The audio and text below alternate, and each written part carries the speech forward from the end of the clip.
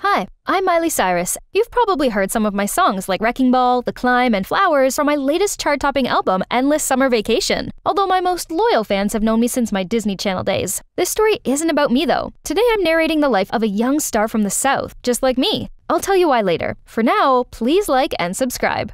I know all about being famous at a young age, and trust me, no glory comes without blood, sweat, and tears, and Scarlett Spencer was no exception. Her journey to stardom began in a small town in Texas. Her mother passed away long ago. Still, she grew up happily with her dad who owned a little diner, and her baby sister Naomi. These two were polar opposites. The quiet, introverted Scarlett helped out at the diner, while Naomi, who was in high school, lived and breathed social media. "Give me a phone, mine's out of juice."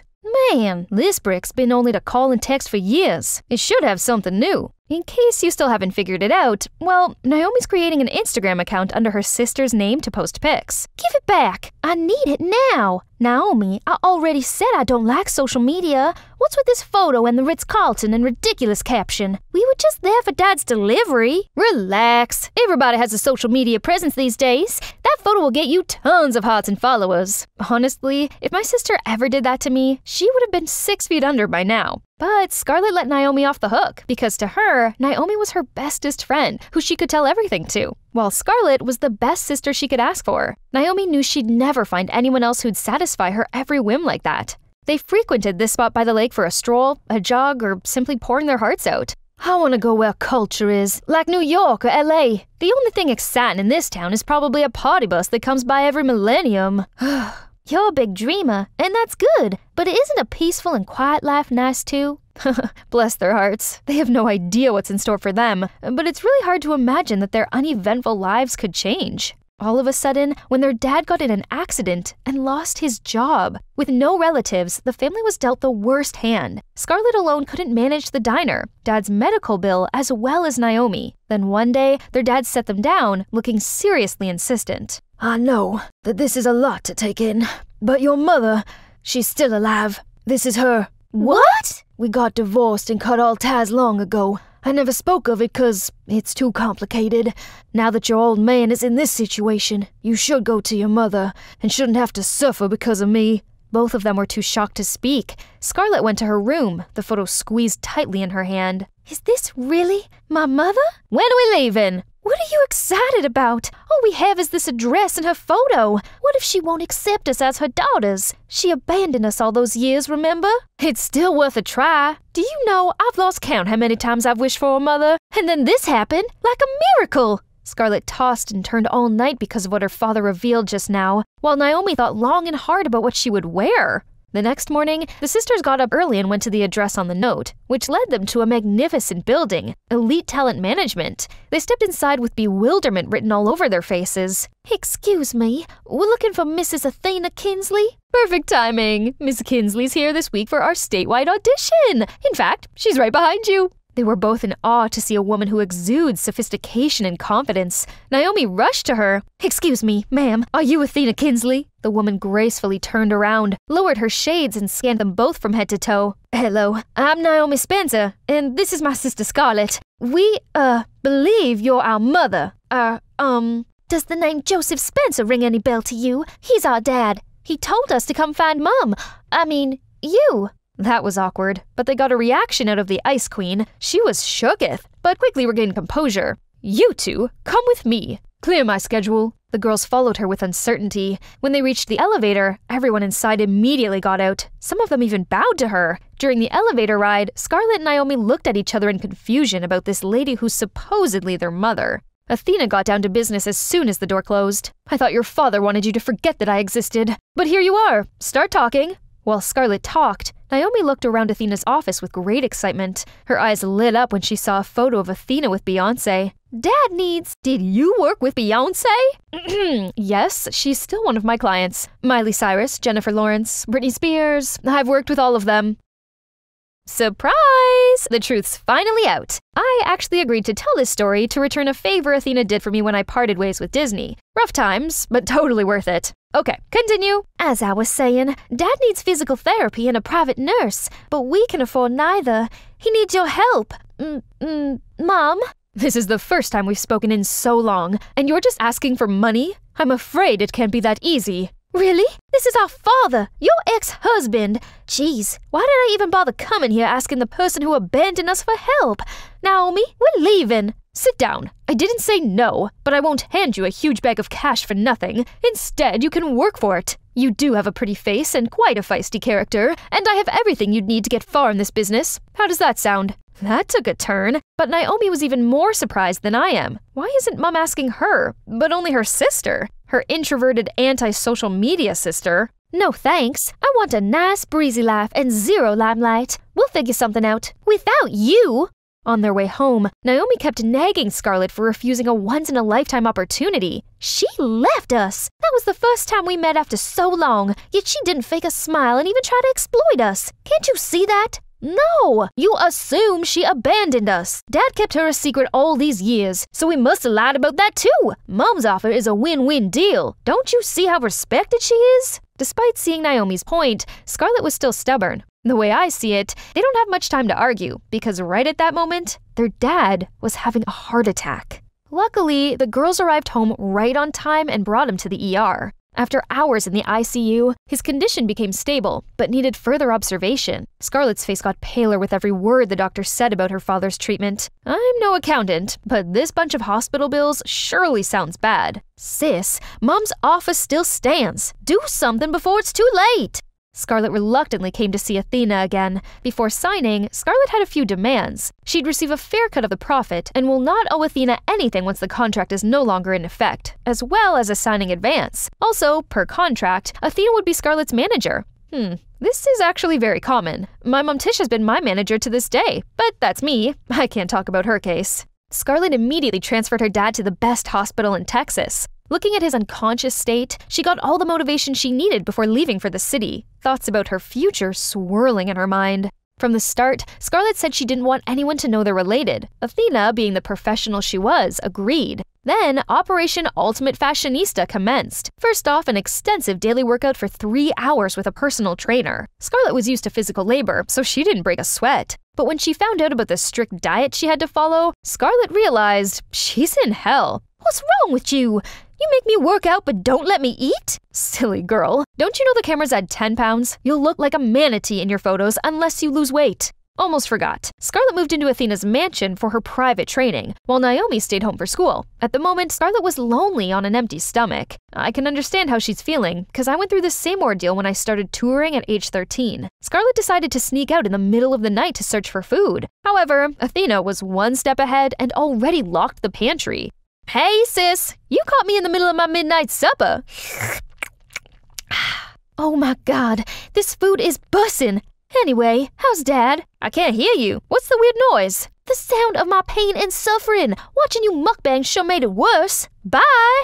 And I'm sick of this food and this life. I need to find out how I can move to the city. Meanwhile, poor Scarlett could only sleep off her hunger, as she had to be up at 6 for training. Show business doesn't only demand talent and looks, but also the ability to handle being in the public eye. Sometimes you're a slip of tongue away from fading into oblivion. Media training was invented so we can learn to be public figures. That entire morning was spent on correcting Scarlett's posture, walk, and mannerisms. One more time, action! Hi, besties! Get ready with me to go to a ball! Stop! What now? Your accent. It's too distracting. Should we get rid of it? Perhaps tone it down a bit. It'll make her stand out, but we don't want too many risks. Risks? This is how I talk! Not anymore. That's enough for today. Thanks for coming in. Scarlett, of course, had no say in any of this. Now Athena's the one driving, and Scarlett's only in the passenger seat. Is she trying to make me a star or a slave? Can't she at least not look like Grumpy Cat and sound like a dictator all the time? Geez, I have to learn strange stuff and change so much about myself. There's nothing wrong with my waiter accent. What's all this for? Sis, everyone who wants to be famous has to learn everything you just said. And the people Mom works with are all big names in the industry. So cool! Mom? To her, I only exist during business hours. I'm sure she wants the best for you. How about this? Ask her if I could come live with you. I could be your mediator. The responsible big sister side of Scarlett thought that's not a great idea, but the lonely teenager in her was craving some company. So, she asked and got Athena's approval right away. Naomi coming here is like returning to her natural habitat. This is amazing! Thanks, Mom! I can't wait to see this city. I don't have time to show you around. But here, take a cab and buy yourself something. Is it just me, or does she seem to get along much better with Mom? I totally see it too, Scarlett. When Scarlett's image became much more marketable, Athena got her first ever fashion photo shoot. But since this was Scarlett's first time modeling, she struggled the whole day, but couldn't seem to have any good shots. Let's try again. Remember, we want clean, athletic, smiley. Yeah, and she's giving dirty, tired, and paunchy. Everyone take 10. That's it! Look at all this stuff, guys. Isn't it crazy? Ah! What's wrong? Talk to me. I can't take this anymore. She is vicious. She doesn't give a flying crap that I beat myself up trying and orders me around like a puppet. This is draining me day by day. I'm exhausted. Naomi could only offer little comfort pats while listening to Scarlett's rant, but she's secretly thinking that her sister didn't know this was the life that others would kill to have. Little did Scarlett know, Naomi came to Athena immediately afterward. Mom, I want to be famous too. Make me. Sorry, that's a no. What does Scarlett have that I don't? I can do everything she does with a smile. You're only seeing this at a surface level. Scarlett's got that X factor. That's why I chose her. She's special, and you're not. That's it. She doesn't want that anyway. Who says? Show me. Never mind. Naomi sulkily walked out when she ran straight into Scarlett. What on earth happened? You wouldn't understand. This time, Scarlett got a better grip of the job and became more confident. Then her followers grew quickly when she had a few viral videos. Those numbers translate to more high-profile promo campaigns and countless PR packages from brands. Most of her free PR stuff went to Naomi, though. Scarlett got recognized and asked for photos more often whenever she went out, and she gradually and strangely loved it. Athena seemed to be satisfied and not giving her a hard time anymore, and even flashed the first smile. Most importantly, there's more money to go towards their dad's treatment. Thanks, my darlings. The doctors could proceed with every necessary procedure, so I'll be discharged any day now. By the way, does your mother treat you well? She'd better. Soon you won't need to bend over backwards anymore. When Dad gets better, this will all be over? Why do I suddenly feel kinda empty? Are you not happy to see Dad get better? What? No! Of course I'm happy for him! Right then, Naomi saw something that could change everything. What's that? Nothing. Scarlett's on cloud 9 to see all those times of intensive training, diet, and exercise finally bear fruits. Today, Athena even called her to her office. Maybe she wants to discuss the next trip, or plan to move to LA. I want to terminate our contract, effective immediately. What? What? You'll be compensated for this untimely breach of contract, which would be enough to cover everything, and— Hold on, why? You're no fit. Am I not getting more popular? What do you mean? You won't last. But it can still be a source of income. Why cut it completely? More profit for you too, right? Isn't that your sole target in doing this? Or are you afraid that I'll come back to bite you once I've made it? Watch your tongue. Regardless, we won't be working together. That's final. Tell me, are you scared people will figure out that I'm your daughter? Right, you never even came to see my frail, bedridden father. I never needed a mother like you anyway. Then a smack landed on Scarlett's face. She held her left cheek, eyes wide open, and glared at the person standing in front of her with great fury. I arrived home in really good spirits after an exciting training session, and my mood took an instant nosedive to see my devious cousin Caitlin holding my diary. Oh, wow. So your crush is Leo, the swimming club captain, huh? Give me it back. I wonder if the whole school knows yet. Don't worry, your devoted cousin is here to help. Thanks a lot. But I'll do it myself. Stop poking your big nose in my business. Hey, first, your nose is much bigger than mine. And second, about Leo, whatever. He'll be mine soon. Tit for tat. Payback for stealing my boyfriend. How ridiculous. And so not true. She should blame herself for having terrible taste in men instead. No thanks. I didn't want a player like him either. Hi, I'm Megan, the leader of the school scout club. I'm friendly, fun, and love going on adventures, just like my explorer dad. So of course, girls like Caitlin don't scare me. From day one of my dear cousin moving in with us, it was clear we were never going to get on. I love to run around the garden and learn interesting survival tricks with my dad, while Caitlin can't even stand a speck of dirt. Oh my god! Billions of germs are attacking me! Get me sanitizer! Now! And it didn't help at all that Caitlin's jerk of a boyfriend asked me out right after breaking up with her. Despite my clear disinterest in him, she blamed me. That's when we were officially like Cardi B and Nicki Minaj and the prank wars began. She drew on my face in permanent marker while I slept, stuck gum in my hair, and once she even tried to shave my eyebrows. But who am I, huh?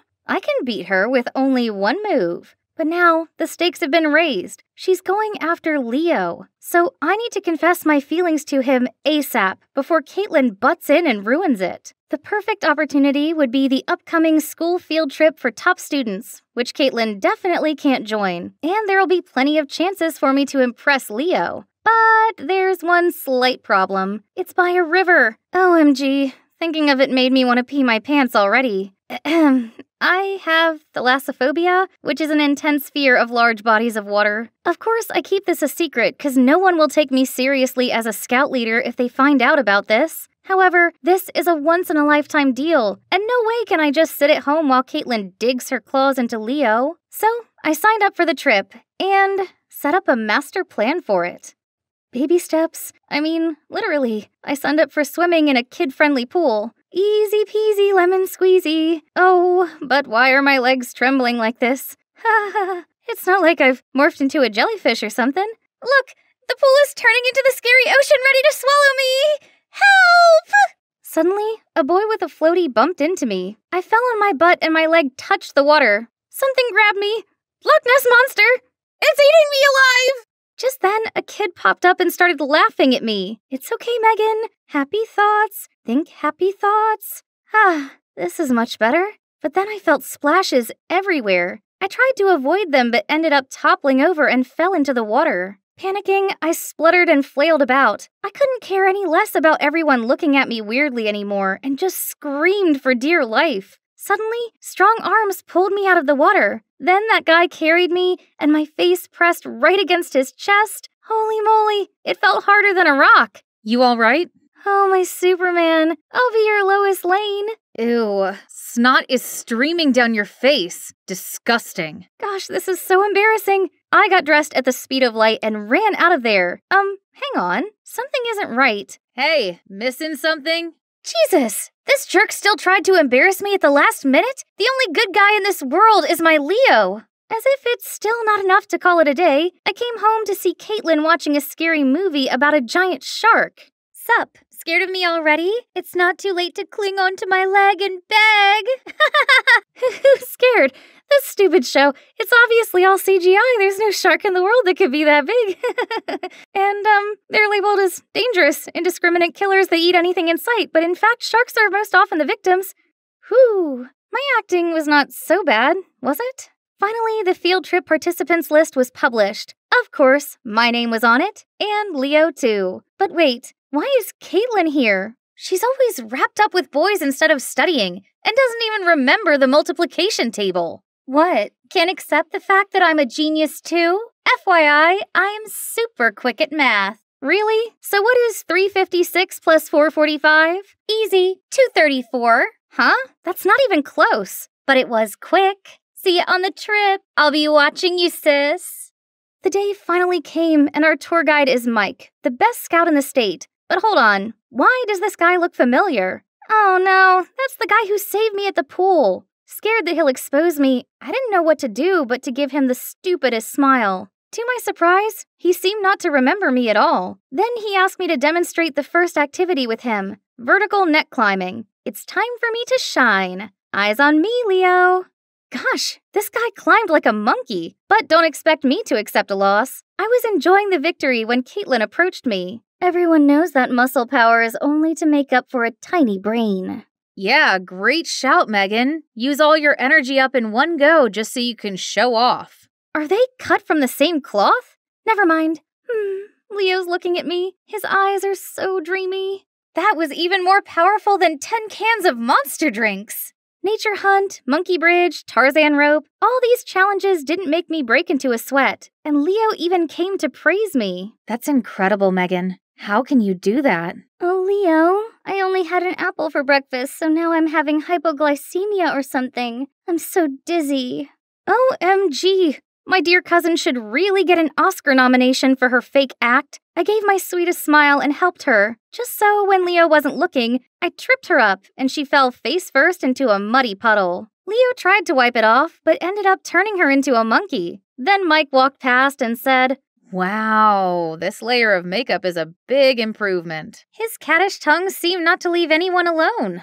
In the afternoon, I took my free time to wander around and saw a pretty bird. I wonder what it is. That's a red-capped mannequin, very popular in Central American forests. Wow, good knowledge. Thanks for telling me without being asked. They have a signature dance to impress their mates. Any idea? A moonwalk that rivals Michael Jackson's. Wait, what? Why did I laugh so hard? He might be funny, but he's still a jerk. The last activity of the day was using rocks to make fire, and I was paired with Leo. Thank you, universe. I squidged up close to him and offered him a mint. He happily took it, but then suddenly turned red and started choking. I leaped into action and hit him hard on his back, making the mint fly out. Leo immediately took my hand. My guardian angel, where have you been all my life? Anyway, would you like to join me for a walk later? I have something to tell you. Yes! Sure. Where do you want to go? The riverbank. Romantic, right? River? I'll die there. But so what? This is my chance. If I die, I'll die under the title of Leo's girlfriend. Totally worth it. I arrived to see Leo already waiting. His skin was glistening beneath the setting sunlight. He was like my very own Edward Cullen, but it didn't make me any less scared. Oh, you're here. You look pale. Are you sick? Oh, no. No, I'm fine. Great. Let's get on the boat to enjoy the view. I closed my eyes tightly and squeezed Leo's hand. Then Leo kept talking, but I couldn't hear anything until... Megan, I've admired you for so long. Will you be my girlfriend? I turned into the ripest tomato, but managed to blurt out, I'd love to. Gotcha! Gosh, why is Caitlin here? I was still in shock when Leo jumped out of the boat and high-fived Caitlin? Then they kissed? Surprise! Now you know how it feels to have your dream guy stolen away. No! Please, I can't stand it. The water is scaring me. Just enjoy the view, Megan. Where's that fierce girl gone? Your mom told me that you have thalassophobia, but I didn't expect it to be so real. Don't worry, I'll show this to the whole school so they'll come rescue you. Good luck, cousin. Leo and Caitlin walked off holding hands. I stayed as still as I could in the unsteady boat. The world was spinning around me, but I couldn't do anything but cry. Time went by like a decade had passed. Then I felt a pat on my shoulder. Mike stretched out his hand, then swooped me up in his arms and carried me to the lawn nearby. But how did you find me? I saw the video Caitlin just posted, then immediately went to look for you along the riverbank. Is that so? How embarrassing. He kept silent for a while, then said, You might not know this, but I used to be freaked out by heights. My acrophobia is better now, but still. No way! You nailed the climbing challenge earlier. If you want to overcome your fear, then you have to find a way to face it. Be courageous. Don't let it become a weakness for others to laugh at. Then he gave me the sweetest smile, and right at that moment, he looked kinda different to me, more attractive. That night, I shut myself away in my tent while the others gathered around the bonfire. I wasn't ready to face anyone just yet, and my mind was too restless to sleep. The next morning came the boat race. When I arrived, all judging eyes were on me. I was nervous, but soon plucked up my courage and spoke out. Hi, everyone. I'm Megan, and I have thalassophobia. So I can't complete this challenge. I'm embarrassed. Not about my phobia, but about letting myself live in fear of it. I love being a scout leader with all my heart, so I'll try to beat this. Fear is not your enemy, it is your motivation. Then I walked off to cheering and clapping. Back at the tent, I saw Mike waiting for me. That's the spirit. You're really brave and have the qualities of a true adventurer. Even when you're not in the game, you've already won the special prize in my heart. Everything went smoothly after the field trip. Even Caitlin stopped bothering me. She must be busy being lovey-dovey with her new love. Until one day, I saw her arrive home sobbing. What happened? That jerk Leo, he cheated on me with 3 girls at the same time. Excuse me? Why is my life so miserable? I know I can never outsmart you or be as brave, as confident as you, but do I not deserve at least one nice thing? I didn't know Caitlin had this self-deprecating side. Suddenly, I felt sorry for her. She is my cousin after all. Don't cry. I'll help you teach him a lesson. Really? Megan, I'm sorry for letting my jealousy turn me into a monster. Are we good? The next day at school, we stepped into the hallway and heard a horrified scream. It was Leo with his locker full of cockroaches. He freaked out so much that his friend had to catch him before he fell over. Oh, Leo, I am just warming up. I gathered my classmates and showed them the extra special gift I'd prepared for him. Hello, everyone. This time on Name a Cockroach After Your Ex, we have here a gentleman named Leo Whittemore. Happy Valentine's Day, everyone! Everyone burst out laughing and Leo literally fainted. And now he's known as Leo the Roach. Actually, this was all Mike's idea, so we can both retaliate against Leo and donate to the Cry Me a Cockroach Wildlife Fund. And back to me. To make things right, I decided to go back to where I started. I realized nothing is impossible when you believe in yourself, and when you have a perfect companion to give you the gentle nudge you need. I was in this romantic dinner date with the love of my life, knowing too well that one day I'd be gone. But I couldn't help but falling for him. I'm in love with you, and I know that love is just a shout into the void, and that we're all doomed, and that there will come a day the sun will swallow the only earth we'll ever have, and I am in love with you. Cut! Excellent, Eleanor! Well, that was the usual in the life of an actress. Oh, hey, didn't catch you there. I'm Eleanor, from LA. My life as a kid was a bit different from others. While they were surrounded by dolls and toys, I was wrapped up in the limelight. Being a superstar seemed fun back then, but the glitz and glamour of showbiz gradually wore me out. My momager never let me take a break between gigs, so there's no time to hang with people my age. You know, I missed out on doing normal things like having sleepovers and going to birthday parties, and before I knew it, I was already swarmed with work and work. Sweetheart, I've got you another script. Take a look. Whatever, Mom. FYI, Jeremiah is also on the show. Seriously? Mom, that heartless jerk cheated on me. No way am I working with him. Eleanor, be professional. I've already signed the contract. Besides, Mommy's Bentley collection is missing this shiny golden one. I don't give a damn about your stupid car. Stop treating me like a GoFundMe for your lavish lifestyle. Mom can be insufferable sometimes. She dictated everything. But why bother now? No showbiz, no Mom's orders. I can do whatever I want. Bye-bye salad and hello chocolate cake. But suddenly, a dark figure bolted towards me and snatched my bag. I lost my balance, banged my head on a fire hydrant, and then everything went black.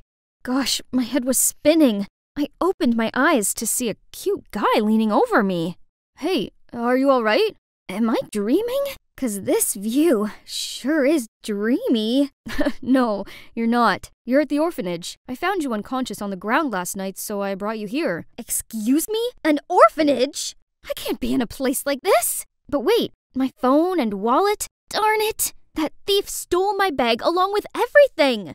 Guess I needed to delay my independent life plan just a little bit. I better call Mom. Hey, got a phone I can borrow?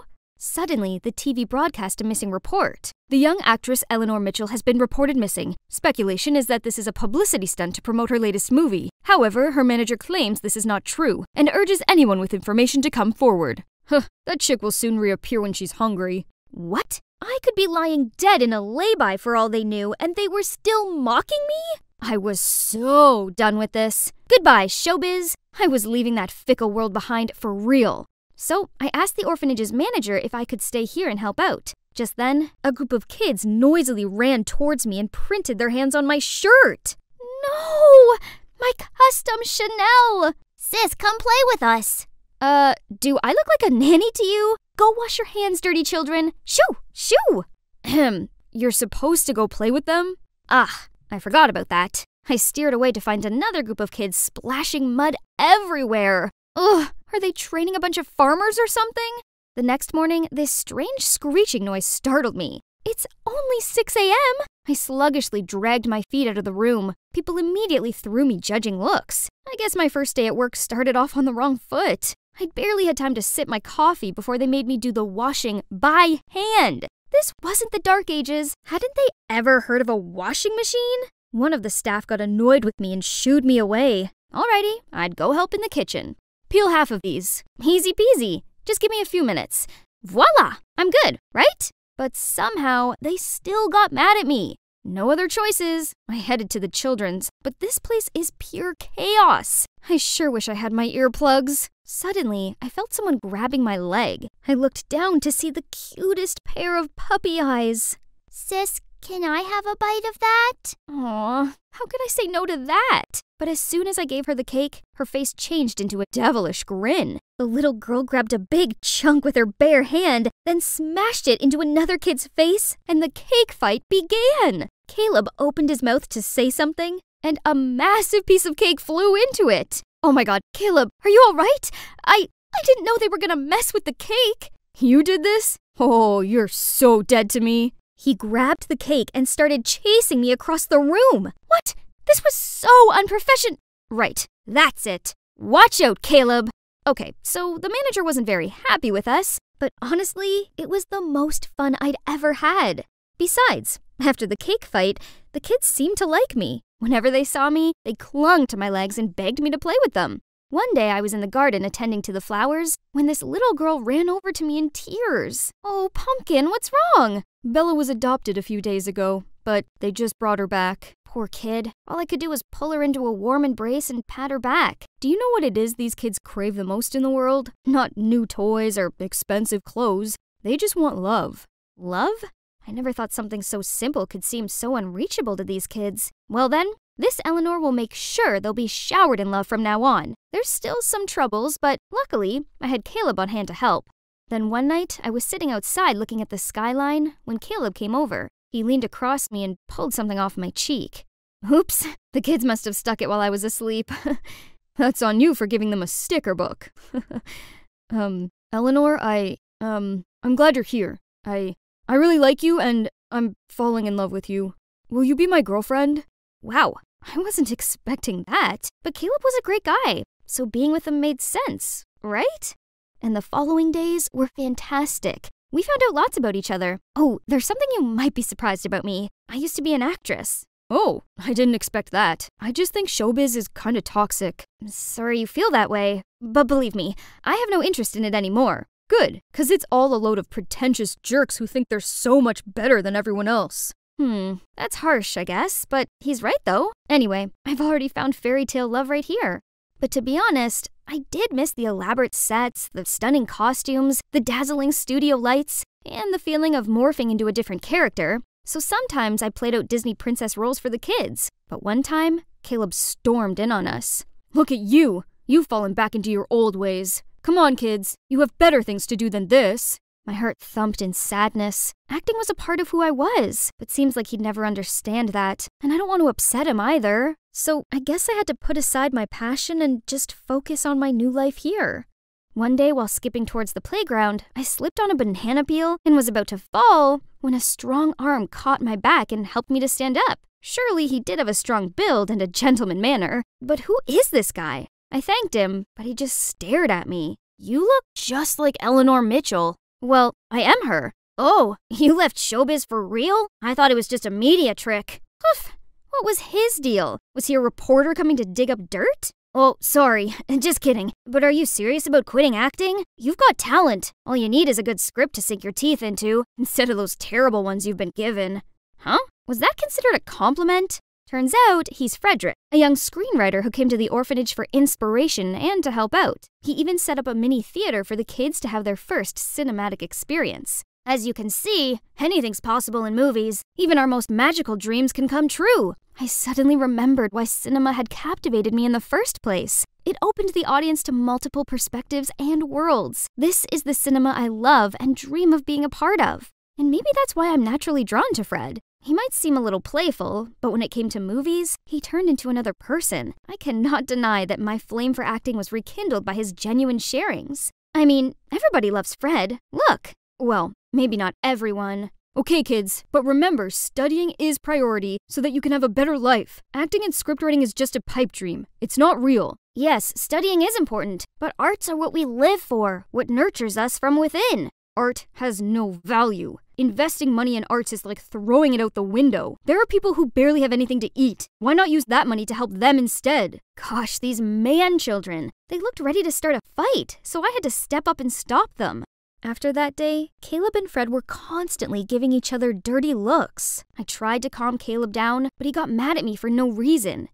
Things only got worse between them, and I felt awkward with Fred. Just let him be. I don't want his problems to get in between our friendship. By the way, I have something for you. Then he showed me his new script and asked me for advice. And guess what? The script was actually based on my life in the orphanage. He'd been inspired by my journey here. It was such a beautiful script, and I felt seen and understood, though we just met not long ago. Then out of nowhere, Caleb angrily bolted towards us. What the heck are you doing? He tried to drag me away, but Fred stopped him. Dude, can't you see you're hurting her? Not your business. Get your dumb writing hands off of her. Stop, Caleb, you're being rude. I'm not done with you, Eleanor. You went behind my back to swoon for this brat and his dumb art. I thought you'd be different, but you're just like them. Once a spoiled actress, always a spoiled actress, huh? So this is how little you think of me? Caleb, listen, acting is what I live for. I even tried to hold it back just to please you, and look where it got me. I'm done hiding my true passion. Caleb, we're over. Caleb looked down and didn't say a word, and after that he packed his things and left the orphanage. It's true Caleb had opened up something in me, but if being with him meant I had to lose myself, then I'd gotta let him go. The orphanage without him was not the same. Luckily, I had Fred to cheer me up. He asked me to play the lead in his upcoming film project, and with the script based on my journey here, I agreed. It felt good knowing I could finally go back to acting, even if I was sort of playing myself. Then one day, I found a baby left in front of the orphanage. Then I quickly carried him inside. Poor Hector. I'll take good care of you. Mama. That's right. Your mama's here. Dada. I'm your dada now? Together we'll be a happy family. Right, Mama? Oh boy, it made my stomach do cartwheels. But was it okay to feel this way after everything happened? We started filming in the orphanage soon, and the kids were a big help. It felt quite strange after a long break. But the thing that got me nervous about was the audience's reaction to the movie. Turns out, I was worried for nothing, as the feedback was actually amazing. Though that joy didn't last long, as a few days after, the image of me holding Hector hit the internet with the headline, "Actress turned teenage mom." Through their words, I appeared as this reckless girl who got pregnant and ran away from showbiz to give birth. That got netizens turned 180 and throw shade at me. What a load of nonsense! Right at that moment, I got a text from Caleb. Is this your rotten showbiz? So it's him who leaked that picture to the press. How could he? I've got to sort this out. Today's the day. It's time to shed light on everything. Hi everyone. Today I have an announcement to make. It's true, I have a baby now, and the father of my child is Jeremiah Williamson, my ex. Everyone gasped in shock. Just then, a man in black stood up and revealed himself. Ha! The prey fell for the trap. You liar! Everyone stop listening to her lies! Oh yeah? Then Jeremiah, why exactly are you here? He was completely speechless. That's what I thought. Now, Joshua, Jeremiah's private detective, may you please stand up? Among the crowd, both Caleb and Fred forced the detective up to his feet. Tell them what you know. The deal was Jeremiah felt humiliated as I'd refused to work with him, so he decided to hire this Joshua guy to dig dirt on me. That's how he got my picture with the baby. Luckily, Caleb caught the detective sneaking around the orphanage, and together, we set up the trap to lure Jeremiah in. Jeremiah still insisted he had no idea who this Joshua guy is until I showed the evidence of the transactions between him and his detective on the big screen. Any last words? Justice served. Let's see how he handles this scandal. Right at that moment, I spotted a familiar face in the crowd. Mom! I hadn't seen her for such a long time. Darling, I'm so sorry. I realize now how terribly wrong I've been. I thought I was helping, but turns out I only smothered you. But you're ready to make your own choices. Please forgive me, and don't leave me again. I'm sorry too, Mom, for leaving like that. I didn't mean to worry you. I threw my arms around her, tears welling up in my eyes. My time in the orphanage has taught me a big lesson. Family isn't always perfect, but they're the most precious thing in the world. Later, I stepped outside to see Caleb waiting there. What a mess.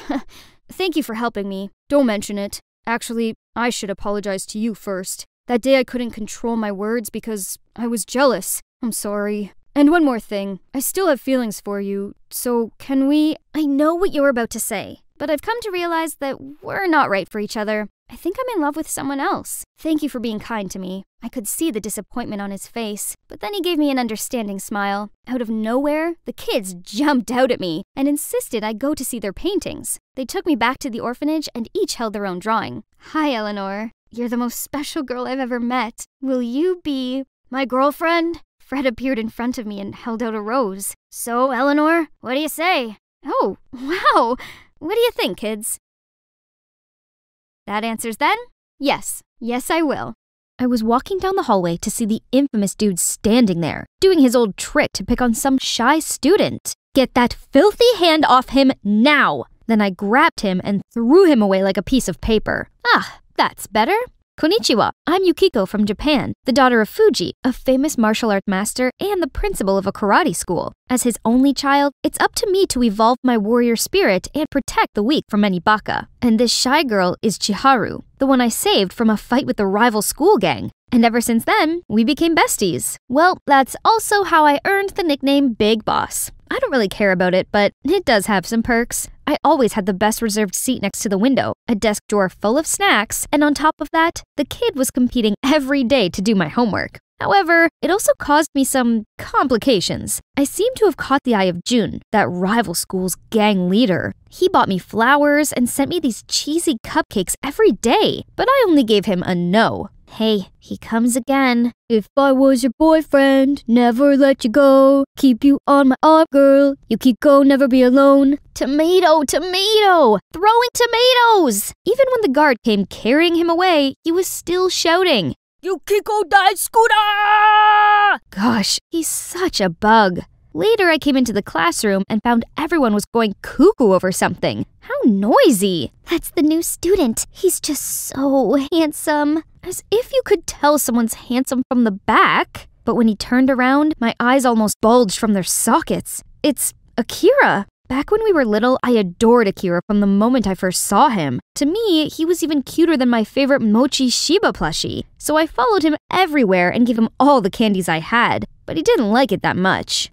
Why did you give her my candies? I like Akira. If you take him from me, I'll punch you. Hey, martial arts is not about fighting nonsense. You fierce kid. I hate you. After a while, Akira's family moved away and I'd completely lost contact with him. And now he's back. Our eyes met, but he looked so cold and turned away. He didn't recognize me? Fine. It was so embarrassing facing him again anyway, so I decided to avoid him like the plague since then. And just like that, with his excellent academic ability, Akira soon fell into place as the top student, while I'm a bit different. I may have been a black belt in the karate, but exams were definitely not my thing. Congratulations, you've excelled at coming last again. So, Yukiko, I've appointed another student to tutor you. Please don't say his name, please don't say his name, please, please, please. Akira, I nearly died on the spot. Can anybody throw me to Mars, please? Man, it's super awkward. I kept looking at the ground when he blurted out, Hi, Yukiko. Long time no see. So, he does remember me? During the lesson, I couldn't focus, and my body was heating up. I kept my mouth shut while he was immersed in his lecture. If there's anything you don't understand, feel free to ask. I plucked up my courage and said, Why didn't you like me when we were kids? You're still acting like before. I'm trying to teach you, but your head's stuck in the clouds. Focus. He didn't say he hated me, did he? My heart fluttered again. Guess I'd have to try harder to get his attention then. But things didn't exactly go as planned. During the lessons with Akira, my phone rang constantly with calls and messages. Seemed like my goons were in trouble and they needed my help. I tried my best to ignore it, but finally gave in. I've got something to do. I'll be right back. Hey, those morons. They're always messing around, then leave it to me. Problem solved. Only that, lucky for you, I got there in time. In time to cause more trouble? I'd have eaten them for breakfast without you.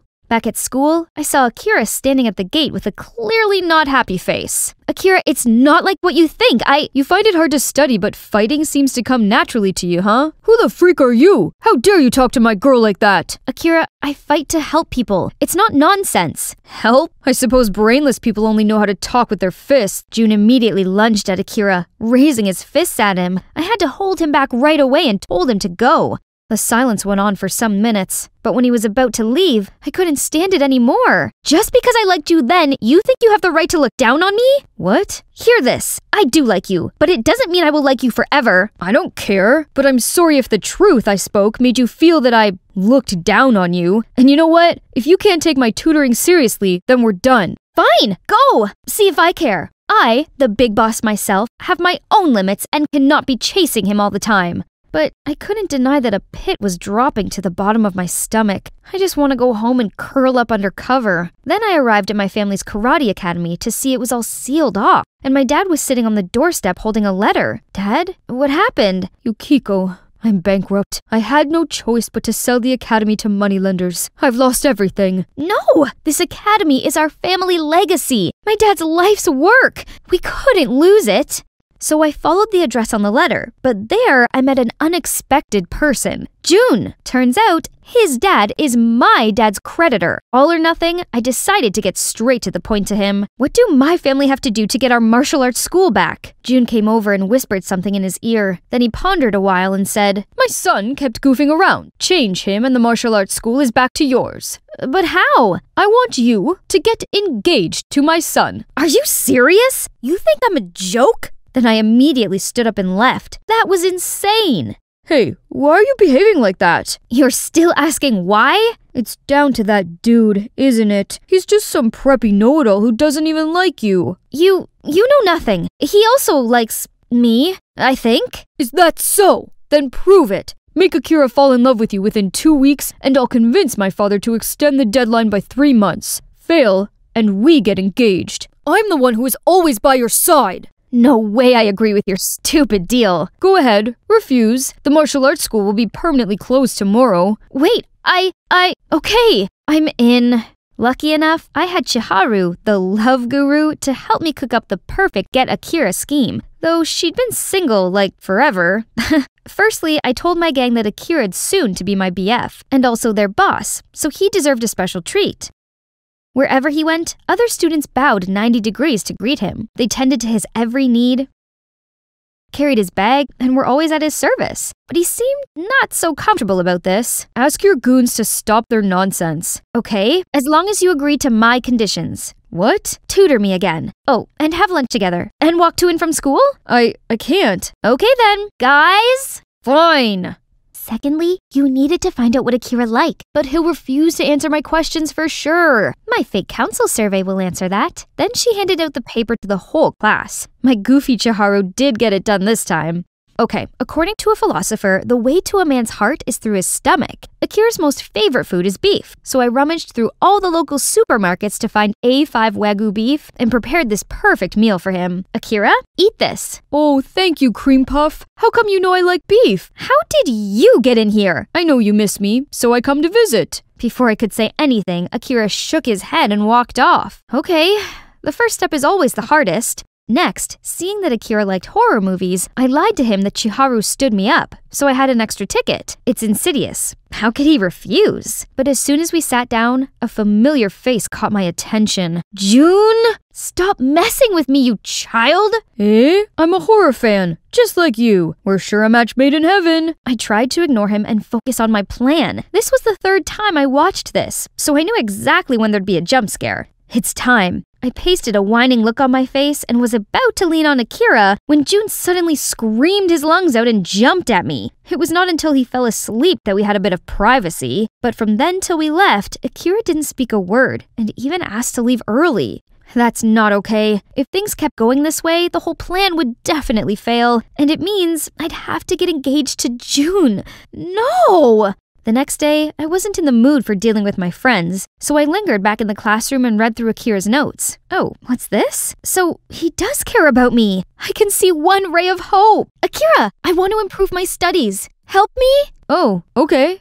I was waiting outside for Akira to get us some bubble teas before we started when suddenly this thief darted out and snatched this old lady's bag. I dove in there to help, but he knocked me to the ground and ran away. Here you go. You're already fighting again? Don't you have anything better to do? I'm not Forget it anyway. This brave young lady helped me. What? Say no more. I'm a bad person no matter what. Then I stormed off without looking back. I was so stupid to catch feels with that insensitive one. Then my knee suddenly collapsed. Right then, a hand reached out and gently wrapped a bandage around my knee. Leave me alone. Get on my back. Shut up. Come on. I couldn't help but smile through my frown, and my heart did a cartwheel. I clambered onto his back and looped my arms around his neck. Hey, I'm sorry. I didn't know that you— It's okay. Are you dumb? An injured leg is not enough? It's nothing. And you don't have to carry me like this. Am I heavy? What? If I say yes, will you jump off? No way. After that day, Akira changed towards me. He joined me for lunch and even gave me a cute cupcake, and agreed to go to Cat Cafe with me, even though he's allergic. And the classes went so smoothly. He was sweet like a lollipop and answered to all my silly questions. One time, I even accidentally saw him putting a lot of bandages in my locker. Aww. Winning the bet didn't seem so impossible then, but suddenly a girl approached him. It was Amaya, the school's popular girl. They chewed the fat. Then she leaned closer and whispered something to him. His face suddenly turned cold. Then he walked away. I was about to go after him when my phone beeped. Can't tutor you today. I have a play audition. So, turns out Akira and Amaya were both in this play. Fine. If Akira's Romeo, then I must be Juliet. I made it to the final round with my big boss energy, which meant I got to act out a scene with Akira to see who got the female lead between me and Amaya. Oh dear, look at them, being all clingy for what? That snake was all over my poor Akira like a rash. Ugh, if Chiharu hadn't constantly held me back, I'd have jumped there and given her a piece of my mind. And now it's time for me to shine. But why is Akira's face darkened? It's okay, maybe he's trying to be professional? My bounty is as boundless as the sea. My love as adoring as a puppy dog's nose. Yes, so I may have forgotten the words, but it wasn't that bad. He may pick me for my quick thinking, and I choose Amaya, miss. Hey, why did you pick her? You shouldn't ask me. Ask yourself instead. Then he left with Amaya without glancing at me. But today is the end of the 2-week deadline. I thought you'd have some feelings for me too. It was pouring rain. I trudged home, all collapsed, tears and rain falling down all over my face. It was all over. The bed I play, the boy I love. I should have known better. That it was me, onto a loser right from the outset. Through my teary eyes, I saw June running towards me. Yukiko, what's wrong? Tell me. I lost. What? The bet. Between us. I lost it. I was wrong. About everything. Who cares about the bet? You might get a cold, you know. Get inside. But why you're here? I don't care if you think it's too late. I'm telling you anyway. I know that I'm not perfect like him. I do say the wrong thing. I forget all the time, but I can protect and will never hurt you. So will you marry me? My head was spinning, and in a moment of weakness, I said yes. At least I can save my dad's school and be with the right person who truly cares about me, instead of chasing some jerk who thought so low of me. I confided in Chiharu and my family about this, but kept it a secret from everyone else. My father didn't approve it at first, but seeing my determination, he reluctantly agreed. It was our fitting day. I was with June discussing our wedding, but he seemed distracted and kept checking his phone. Then he said he had to take a call and hurried out. Sensing something was up, I followed him. Huh? Why is he talking to Amaya? You have to thank me for your new fiancé. I told Akira about your bet. Excellent job, as promised. It's not about the money. It's about making Akira mine. I don't get why both you and my beautiful Yukiko like that dude so much. Anyway, Yukiko's waiting for me. Gotta go. I couldn't believe what was in front of me. What the heck are you doing here? So it's you who made up everything the whole time? No, Yukiko, let me explain. I trusted you, June, but look what you've done. You know what? You win. Do your worst. I don't care anymore. Then I ran home as fast as I could. Why do boys all fool me around like that? Right when I felt more disheartened than ever, I met the one that I didn't want to see the most. What was Akira doing here? Yukiko, let's talk. We have nothing to talk about. Chiharu told me what you're doing. You can't marry June. You liked me, so you mustn't fall for another one that easily. What? So you're the commander of my feelings now? Aren't you with Amaya? I'm not, and I never did. Listen, I was so angry to find out I was just part of your bet with June, so I ignored you. But then Chiharu told me why you did it and made me understand. So what? Anyway, you never liked me. I'm not gentle and too fierce, as you said before. Don't try to pity me. I don't. It's that I do like you. At first, I thought you were the type of person who'd use violence to solve any problem. But the more I got to know you, the more I learned about your pure heart. I shouldn't have judged you so quickly. I'm sorry. What just happened? I might be dreaming? But no, Akira, my 7-year crush, just confessed his love with me. So, Akira and I got together. June was furious about it, but he kept his word, and now my dad has 3 months to pay off his debt. I'm helping him out by teaching karate classes to earn money, something I really enjoy. Everything was great, too great, until... Yukiko, I gotta tell you something. I have to go abroad to study. I'll leave tomorrow. What? I don't understand. Why so sudden? I prepared for it months ago, but I couldn't tell you. I didn't want to make you sad. Will you wait for me? Of course not. I may get bored and start liking another by that time. It's time. I stood still watching the train pass by until I noticed Akira's melancholy smile. I liked you 7 years ago, and now I still do. So of course I can wait for you. Come back soon, Akira. I was sound asleep when loud bangings jolted me awake. The cops busted in and immediately pinned me down. What are you doing? Let me go! Get away from me! Do you even know who I am? Rebecca Darlington, you're under arrest for stealing Mr. Woodley Jones's heirloom necklace. Anything you say can and will be used against you in a court of law. Stealing? What? No, I didn't do it. Let me go! Man, I got into big trouble that time. Oh, hey guys, I'm Rebecca. Believe it or not, it's actually my bizarre life story here. Before we start, please like and subscribe. My dad passed away when I was only 5, so my mom had to step up and take over the entire family business on her own. And she was the biggest perfectionist on the planet, not just in business, but in the family too. Seriously, it's her way or no way. I hated this and always tried to rebel. However, Mom always found a way to ruin my fun and forced me to study business instead. Boring. But lucky me, my brother, Kevin, always got my back. One morning over breakfast, Mom decided to drop a bombshell on me. Rebecca, I've arranged you a date with Brian, the Woodley Joneses' son. You are to go there for dinner and be on your best behavior. They are very affluent. They own half of the city. No chance. I'm not some pawn in your bid to gain business deals. If you ignore my orders, I'll transfer you to a boarding school all the way to Australia. You wouldn't. Don't test me, young lady. Perhaps you could arrange this date for another time when Rebecca has had time to digest it? If I wanted your input, I would have asked for it. He's my brother, and he has a say in this. Your adopted brother. It's about time he knows his place. Kevin looked so hurt, but still put a smile on for me. He's such an angel, just like his mom, Rosalie. Rosalie used to work here as a maid, and Kevin would often come play with me. But then she suddenly passed away, leaving Kevin all alone in this world. So Mom adopted him out of pity. To me, Kevin's always been a family, and I will not let Mom treat him like that. How about I let her have a taste of her own medicine? So I took Mom's magic money card and went on a huge shopping splurge. Mom wouldn't be mad if her card missed a few zeros, right? Now let's get ready for the date. Ta-da! I look crazy, right? Take that, Mom. No way will this Brian guy want a second date. Kevin kindly offered to drive me to my date. He reassured me it would be okay, then passed me a box of chocolates to give to Brian. Oh, Kevin. It was gone 9 p.m. when I strolled into the grand entrance hall of the Woodley Joneses' mansion. Brian's jaw dropped to the floor as soon as he saw my crazy look. Oh, but I didn't stop there. I first asked all the servers to leave us alone, then made him nauseous with my table manners, and wowed him with my big appetite. I even sneaked bites of the chocolates meant for him and playfully fed him some. After dinner, I asked him to give me a tour of the mansion. But by the time we reached the jewelry room, my head was spinning. Then everything went blurry, and I blacked out. The next morning, I was already back at my house without any memories of how I got back. Then these cops came in and arrested me.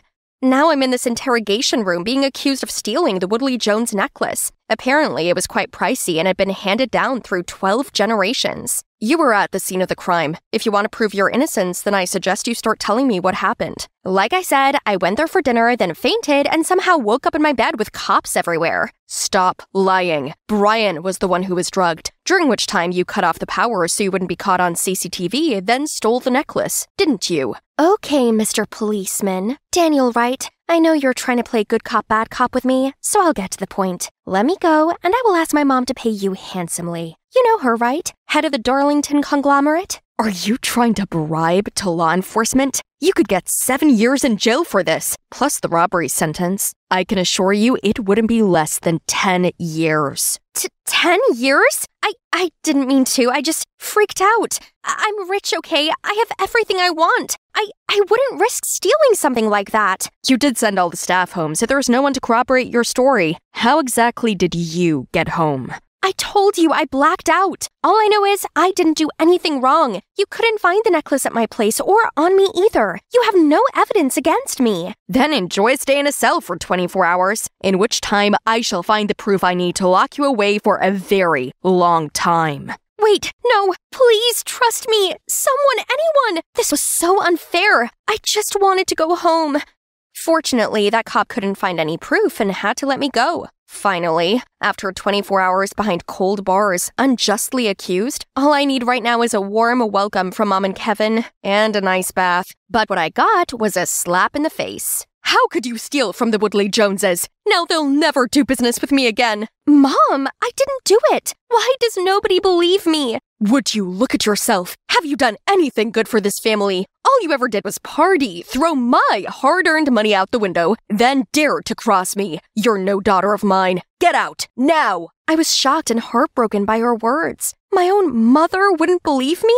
So I walked out. Just you wait, Mom. I'll prove it to you. I'm no thief. With Kevin's help, I rented a place not too far from home, but it was nowhere near the luxury I was used to. No worries. Once I proved myself innocent, things would get better. Now I just had to find that police guy, Daniel, that arrested me. He must have insight on the case, right? But when I arrived at the police station, I saw Daniel being scolded by his boss. You couldn't even solve the simplest case. Daniel, what has gotten into you? You're off the case. Jack, it's over to you. Leave it with me, sir. I won't let you down, like some incompetents. Sheesh, that Jack guy was such a douchebag. And Daniel sure did look glum about all of this. So I approached him and suggested we work together to find the culprit and kick Jack in the butt. At first, he refused, as apparently a suspect participating in the investigation was not procedure. Relax, it's not like I want access to classified documents or anything. Think of it as working with a suspect. If we cooperate, you could monitor me to see if I really am the culprit. It's a win-win. It's not like that. I'm no longer on the case. Jeez, I didn't expect you to give up so easily. So much for being a pro. Maybe your boss was right to reassign the case. Who are you to judge me? You're still the #1 suspect in this case, and I got my eyes on you, thief. So, is that a yes? Ugh, fine. Bingo. Surely there's no place better to hunt for clues than the crime scene, right? But Brian's mansion was locked down and had security everywhere. Luckily, Daniel told me he'd already studied the house's layout and knew that the only way to intrude without being noticed was through this door. Yes, folks, you heard it right. A dog door. The bar couldn't get any lower, could it? Just shut up. We sneaked through it and ended up in the staff kitchen. The main building has already been fully swept, as that's where we knew the main suspect was. The staff quarters weren't a focus point. Daniel launched into a CSI mode, checking the area for footprints, and I watched with fascination. He found a strange shoe print which didn't belong to any of the staff, as they were required to wear uniform shoes. This type of shoe print is rare. This could be a big clue. I didn't want him to start accusing me again, so I wiggled my foot about. It's obviously not my tiny size 6 feet. I didn't say a thing about you. This obviously belonged to a man with size 12 feet. Is it your accomplice? Is he Bigfoot or something? Are you crazy? Whose accomplice, you madcap? Shush! Are you trying to get us caught? Oopsie. Just then, we heard running footsteps coming our way. Shoot, we gotta get out. The only escape is through this window. Again? Oh, what a burden. Daniel grabbed my hand, then we both jumped through the window. Smack! His shoe was right up my face. Ouch! Get your dirty foot off me! I tried getting up, and we ended up kissing. My first kiss. Wait, what is that sound? I turned around to see 2 big dogs growling at us. We run on the count of 3, okay? 1, just run! We ran straight to the road and caught a taxi, leaving behind those vicious dogs. Your hand, Oh, sorry. It was because of those dogs. Is being chased by dogs the in-trend? A few nights ago, I saw those exact 2 dogs chasing another man along this road. Daniel immediately asked the driver to show him his dashcam footage. It showed this tall, masked man in all black coming out of Brian's house. A shiver ran through me at the sight of him. There was something unsettlingly familiar. The next day, Daniel made me traipse into at least a dozen different shoe stores so he could ask the staff about the sole print we'd found last night, but no luck. The scorching sun was getting to me, so Daniel brought out this umbrella. Cute, huh? If only this big hole hadn't been directly above me. By lunchtime, I saw Daniel sweating in the heat, so I grabbed a tissue to wipe for him. The heat rose as we were so close, but once done, he was even more oily. We were just like two peas in a pod. Later that day, we made it to this ancient shoe shop that said it was a Leighton, a brand that made customized handmade shoes. Wait, I've heard about that exclusive brand before, but if someone could afford these shoes, why would they go out and about stealing? Daniel seemed to agree, and the investigation was at a dead end. The truth is, I had my suspicions about who the real thief was, so I went back to the crime scene to see if I could find any evidence. Daniel did say the stock door was the only other way in, so I searched around the area and spotted this shiny bracelet in a bush. Oh, I know who this belongs to. So I've asked him to meet me here. I found your bracelet. Thank you so much. You know how important this is to me. The bracelet is a keepsake from my mom. She gave it to me before she passed away. I found it at Brian's house. The night you drove me to Brian's, did you go straight home afterward? Yeah, of course. I've been on the investigation for a couple of days and found that the thief wore size 12 Leighton shoes. I gave you a pair for your birthday. The thief was also identified by a taxi driver's dash cam as a male, around 5'10", the exact body figure of you. And now this bracelet? The coincidences are stacking up, but I can't believe it. Not without your explanation. After all, you are my brother. Yes, it was me, but I had no other choice. I actually have a sister, a half-sister from my dad's side, and she's going through surgery. I really needed the money to pay her bills. I might look successful on the outside, but I work for your mom unpaid. Don't get me wrong, I'm grateful for all she's done for me, and I couldn't ask her for more, so I took the risk. Why didn't you tell me? I can help you. You were always embroiled in arguments with your mom, so I don't want to burden you further. And you only seem to need me when you're in trouble. That's true. Thinking back, we rarely talked. Even when we talked, it was always me complaining about Mom to him without realizing Mom has been the hardest on him. I hated what he did, but I knew he only did it to save his sister, and I felt terrible that I'd had Kevin's love and care all of these years, and she hadn't. Kevin, don't worry. Just leave it to me.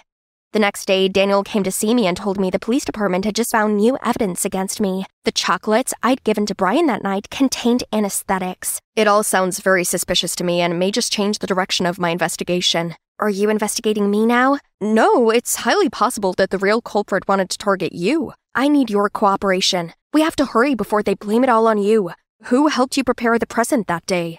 No one. I bought them at the store.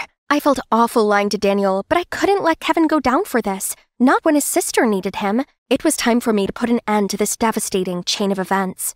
I went to the police station and confessed to stealing the necklace. They arrested me, and right at that moment, Daniel stepped in, surprised. Rebecca, what are you doing here? Let her go! What are you doing? We can't arrest her without evidence. Daniel, it's okay. I already confessed. What? That's nonsense. I insisted that I did it, and he had no choice but to let them arrest me. I know it's not that simple, Rebecca, and I'm going to prove it.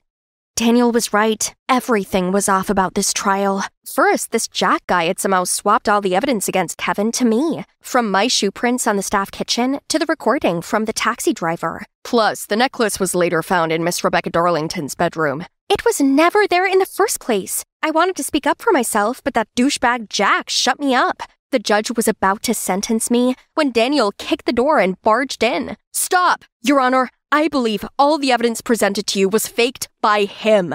The whole court bursted out in surprise. Turns out Daniel's boss had suspected Jack was a rotten apple, so he actually wanted to use this chance to expose him. He pretended to kick Daniel out of the case and appointed Jack instead to lure him into the trap. As predicted, after I confessed to the crime, Daniel followed Jack and saw that he was taking bribes from Kevin. Well paid. I'll fake the evidence. Rebecca will go down for this. Don't mess it up. It's tricky enough to get that brat to take the blame for me. He played me? There was no half-sister who's in the hospital? Ugh, don't look at me like that. My real mom only died because of your mom, Dawn Darlington. That woman flagrantly accused her of stealing. Mom was so distraught, she had a heart attack and passed away. Dawn only adopted me out of guilt, and she treated me like garbage, making me run around for you. So I decided to take revenge, show them how being wrongly accused of something can ruin lives. But look where vengeance got him. He was a monster, and I really wondered, was it really worth it? In the end, both Jack and Kevin went to jail. Unfortunately, without Kevin as key personnel to help out with my family business, it went into turmoil. So I offered to help Mom with it. You do that after everything I put you through. We're a family. I also felt bad for taking you and what you provide me for granted. I'm so ashamed of how I treated you. I've been cold, controlling, and unfair on you and Kevin. It's my fault he turned against us and sought revenge. Mom, it must have been hard for you running the business and caring for me and Kevin, especially without Dad. I forgive you and want to just put it behind us and start again. Now, I just had one last person to make amends with. Rebecca, I didn't think you'd ever want to see me again. I didn't. I was so mad, but then I realized that being that way was getting me nowhere. To forgive others means forgiving and liberating ourselves. I walked out of the prison feeling much more positive about it all and saw Daniel waiting for me. Say, we make a good team. What do you think about being my partner? Partner? For investigative purposes or for life? How about both? Hey everyone, I'm Ellie, and my genius inventions are set to make me the next Thomas Edison. If you want to see more of my one-of-a-kind inventions, please comment and don't forget to like and subscribe to Animated Story Show. My mom passed away when I was little, so since then, it's just been me, Dad, and my older sister Kara. Dad's an independent scientist. Growing up, he was always inventing something and let me help around. Naturally, I developed a passion for inventing from an early age. You're playing Frisbee and you're hungry, but you don't have a plate to eat your food. Has this ever happened to you? No. I present to you the Frisbee food plate. Okay, no Frisbee plate. How about these goggles that help you cut onions without tearing up? Or this cool food hat, perfect for all your TV snack needs. Okay, so maybe they weren't ready for my inventions back then, but at least Kara seemed to like them. Like this alarm clock that only goes off when the puzzle has been solved. She's a doctor, so it's important she gets up on time and keeps her mind alert. I want to do well too. It's my dream to be an inventor just like Dad. So I studied hard and managed to get a scholarship into the most prestigious private school in the state. While I was getting used to my new school, Dad was working hard to make sure I got everything I needed. Everyone loved his inventions, including the Bancrofts, one of the wealthiest families in town. They hired him to design a robot chef system, but due to a system error, it short-circuited and set their mansion on fire. Luckily, no one was hurt, but Dad's reputation was at stake. He had to pay for the damages, which meant we had to sell our home. Still, we didn't have enough money. Just then, a woman, Mrs. Harding, came to see Dad and told him that she'd settle everything on one condition. He had to live in the mansion and work exclusively for her. Dad didn't have much choice, so he agreed and asked for me to tag along too. As for Kara, she received a high-paying job offer to provide round-the-clock care for a coma patient, so she moved into the hospital. So Dad and I started our new venture, only mansion life didn't go so well. As soon as we stepped through the huge doors, Dad was bundled off into the basement to work. And me, I became Mrs. Harding's own personal servant. This was so not cool, so I decided to get sweet revenge. I tinkered with Mrs. Harding's high heels so I could control them with a remote. Only I was busted by Ariana, Mrs. Harding's daughter. What are you up to? I'm just... Oh, I see. Clever. Let me help you. What in the cinnamon toast? So we watched Mrs. Harding put the heels on, wobbled about, and tumbled over. Mission completed. Nice one, Ellie. That's the funniest thing I've seen all year. So, what's up with you and Mrs. Harding? Mom's always so strict on me, but Dad is the opposite. Only he's traveling, so Mom's running the Milo Corporation for the time being, and now she's turned into even more of a tyrant. From then on, Ariana and I became friends and spent our free time pulling funny pranks on Mrs. Harding together. We rearranged her laptop keyboard, messed with her water flosser, and tampered with her bedroom light. I wanted to help Dad with the finances, so at school, I opened up a design-on-demand inventing service for some extra money. Queen, the school queen bee, noticed and made an order with me. High heels that convert to flats will make partying easier. Put me down for a pair in size 7 and make sure they're hot pink. I finished the order, then excitedly gave them to Queen. Only she fell on her butt. You did it on purpose, didn't you? Ugh, I'll make your life a misery. I made them based exactly on your order. Hey, you got what you ordered, so leave her alone. Turns out this is Owen, who's also here on a scholarship. Owen's a science guy too, so we clicked instantly. One night, I was serving dinner when I overheard Ariana ask her mom why her dad wasn't back home yet. Ariana, he has flown to India for a spiritual retreat. Huh?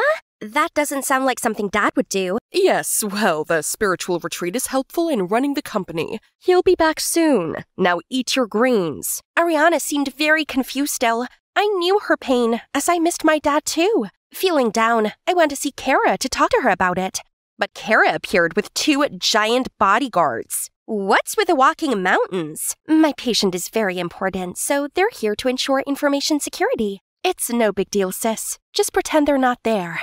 I felt bad that Kara had to work under such extremes for our family, so I was determined to sell more of my inventions. Everyone knows your inventions suck. Quit clogging up the hallway already. We could come up with better inventions. See, straight A's here. Those mean girls who were always ranking last in class now became top students? Pfft, how you achieve those grades doesn't count. Yeah, they definitely didn't earn those A's themselves. And you, that desperate for money, huh? Well, it's a long story. So I told him about my family's misfortune and how lucky I was to have Ariana as a friend, despite her being the daughter of the Myla Corporation owner. She seems cool. Why don't we invite her to the arcade with us? So the 3 of us went there, and Owen quickly acquainted himself with Ariana. It was good they were getting on, but hello, I was still here. When Ariana went to the restroom, I asked Owen, "So, you like her then?" "Why? You're not jealous, are you?" Jealous? No way. Then Owen suddenly turned serious and told me actually, he's been researching AI. Recently, there were some AI unethical products on the market. Some even took advantage of the face recognition feature to secretly withdraw money from millionaires' bank accounts or stock them. You know, those girls bragged about getting straight A's? Well, they used a cheating device that I suspect came from the Myla Corporation. No way! My dad works for Myla. He wouldn't be behind this. He couldn't. I don't know, Ellie. All I know is companies that use science and tech irresponsibly are a big bugbear of mine, and I had no intention of flirting with Ariana. I only approached her to do some more digging, and maybe we could sneak into the basement to talk to your dad about it. It's impossible. It's like Fort Knox. There's a security guard there 24/7. Owen assured me that between us, we'd figure out a way. I was pondering how best to sneak in to see Dad when Ariana pulled me into her room. Owen is cute, isn't he? Will you help matchmake us? Huh? That was quick. If Ariana knew Owen only hung around with her to find out about Myla Corporation, she'd be really hurt. But she was relentless, so in the end, I reluctantly agreed. I set up a date for them, but seeing them together sucked, so I decided to tag along. But anyway, the date turned out helpful. Not sure what sweet talk Owen had been saying to Ariana, but she agreed to help me and Owen sneak into the basement. The next day, Ariana helped distract the basement security guards. We sneaked in and found Dad on the floor, unconscious. I rushed to his side and urged Owen to help me carry him out. Mom's home! Help Owen leave first! When Mrs. Harding saw me helping Dad out, she went berserk. How dare you remove him from the basement? He has work to do! I found him passed out! You're overworking him!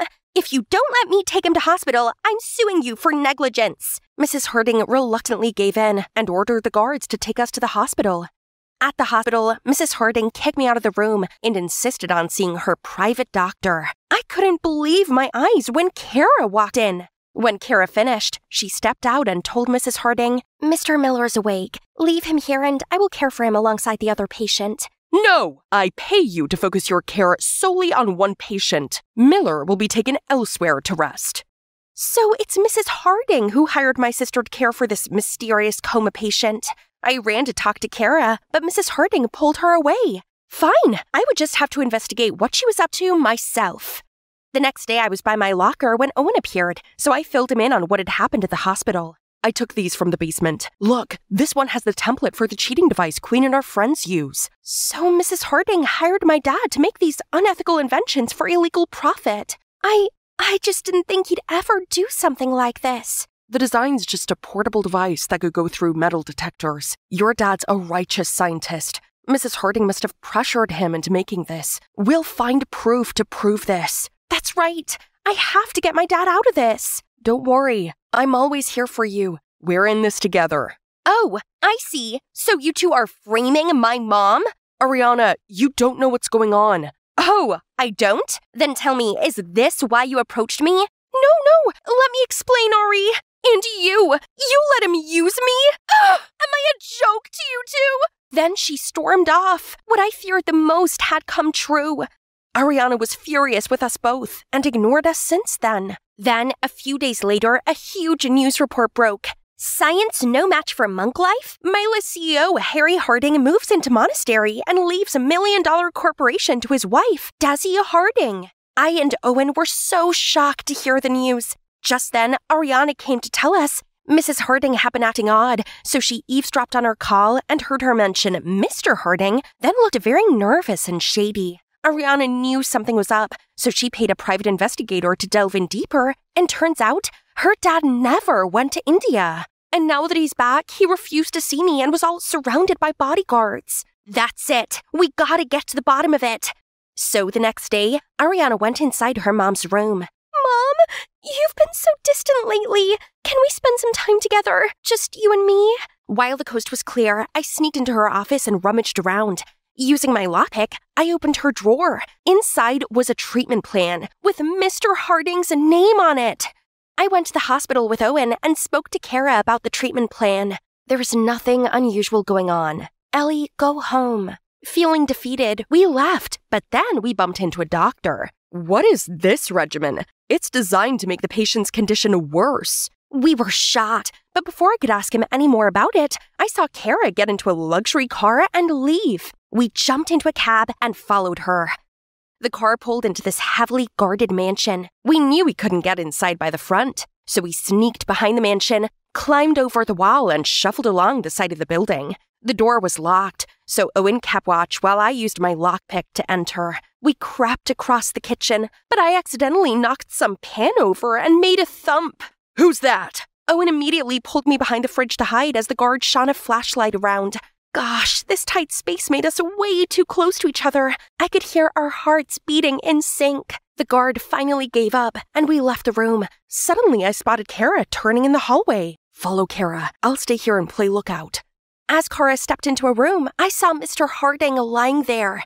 Kara, what's going on? Kara looked surprised seeing me and pulled me to the hall. Ellie, you shouldn't be here. Is that Mr. Harding lying in the room? That's right. Mr. Harding has been in a coma due to an accident during his trip. I was hired by his wife to take care of him. But when he started to recover, Mrs. Harding asked me to put him in a coma for good. I pretended to do as she said, but secretly, I've been helping him. Then who was the man showing up as Ariana's dad before? What on earth do you think you're doing here? Mansion! Go into lockdown! Voice verification not recognized. Surprised, huh? We've reset the system. Now it only responds to me. Seemed like Mrs. Harding had installed an AI system to control the mansion. Luckily, Owen managed to reset it. How could you?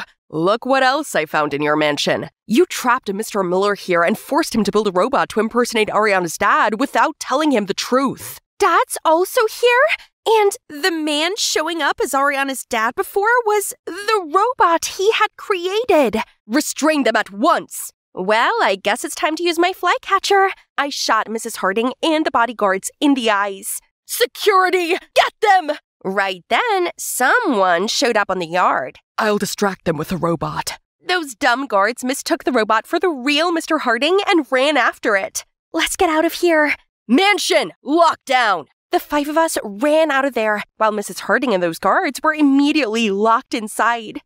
As everyone was back at the mansion, Ariana insisted on me taking her to see her mom. Why, Mom? Why did you do this to Dad? I sacrificed everything for your father, my assets and my youth. Myla is what it is today because of me. Yet to him, I was nothing more than a housewife. After his accident, I saw a means to take back what was rightly mine. If only he ever once listened to me. Poor Ariana. She doesn't deserve any of this. Our family was finally reunited, and Ariana let us stay in her home until we found somewhere else to live. As for Mr. Harding, thanks to Kara's efforts, he regained consciousness and is on his way to making a full recovery. Kara's a great doctor, and I think Dad is a soft spot for her. I'm cool if they, get together. Yeah, I think so too. By the way, I'm sorry about Owen and, I already forgot about that. You and him are made for each other. I'm out. Oh, there he is. Go get him, girl. Owen showed up with some flowers, looking all dressed up. Hi, Owen. Why are you here? You texted me, asking me to pick you up for a date? I didn't. Ariana! Well, too bad. I'm here already. So, will you go out with me? Yes! And with that, he pulled me in for the sweetest kiss ever. That's my dad, Marcus Baldwin, the world-famous jockey. Now he's the chairman of a super successful horse racing club. As his cherished only child, I was given everything I could ever dream of. But then, something big happened that changed things. Before I tell you more, don't forget to like and subscribe.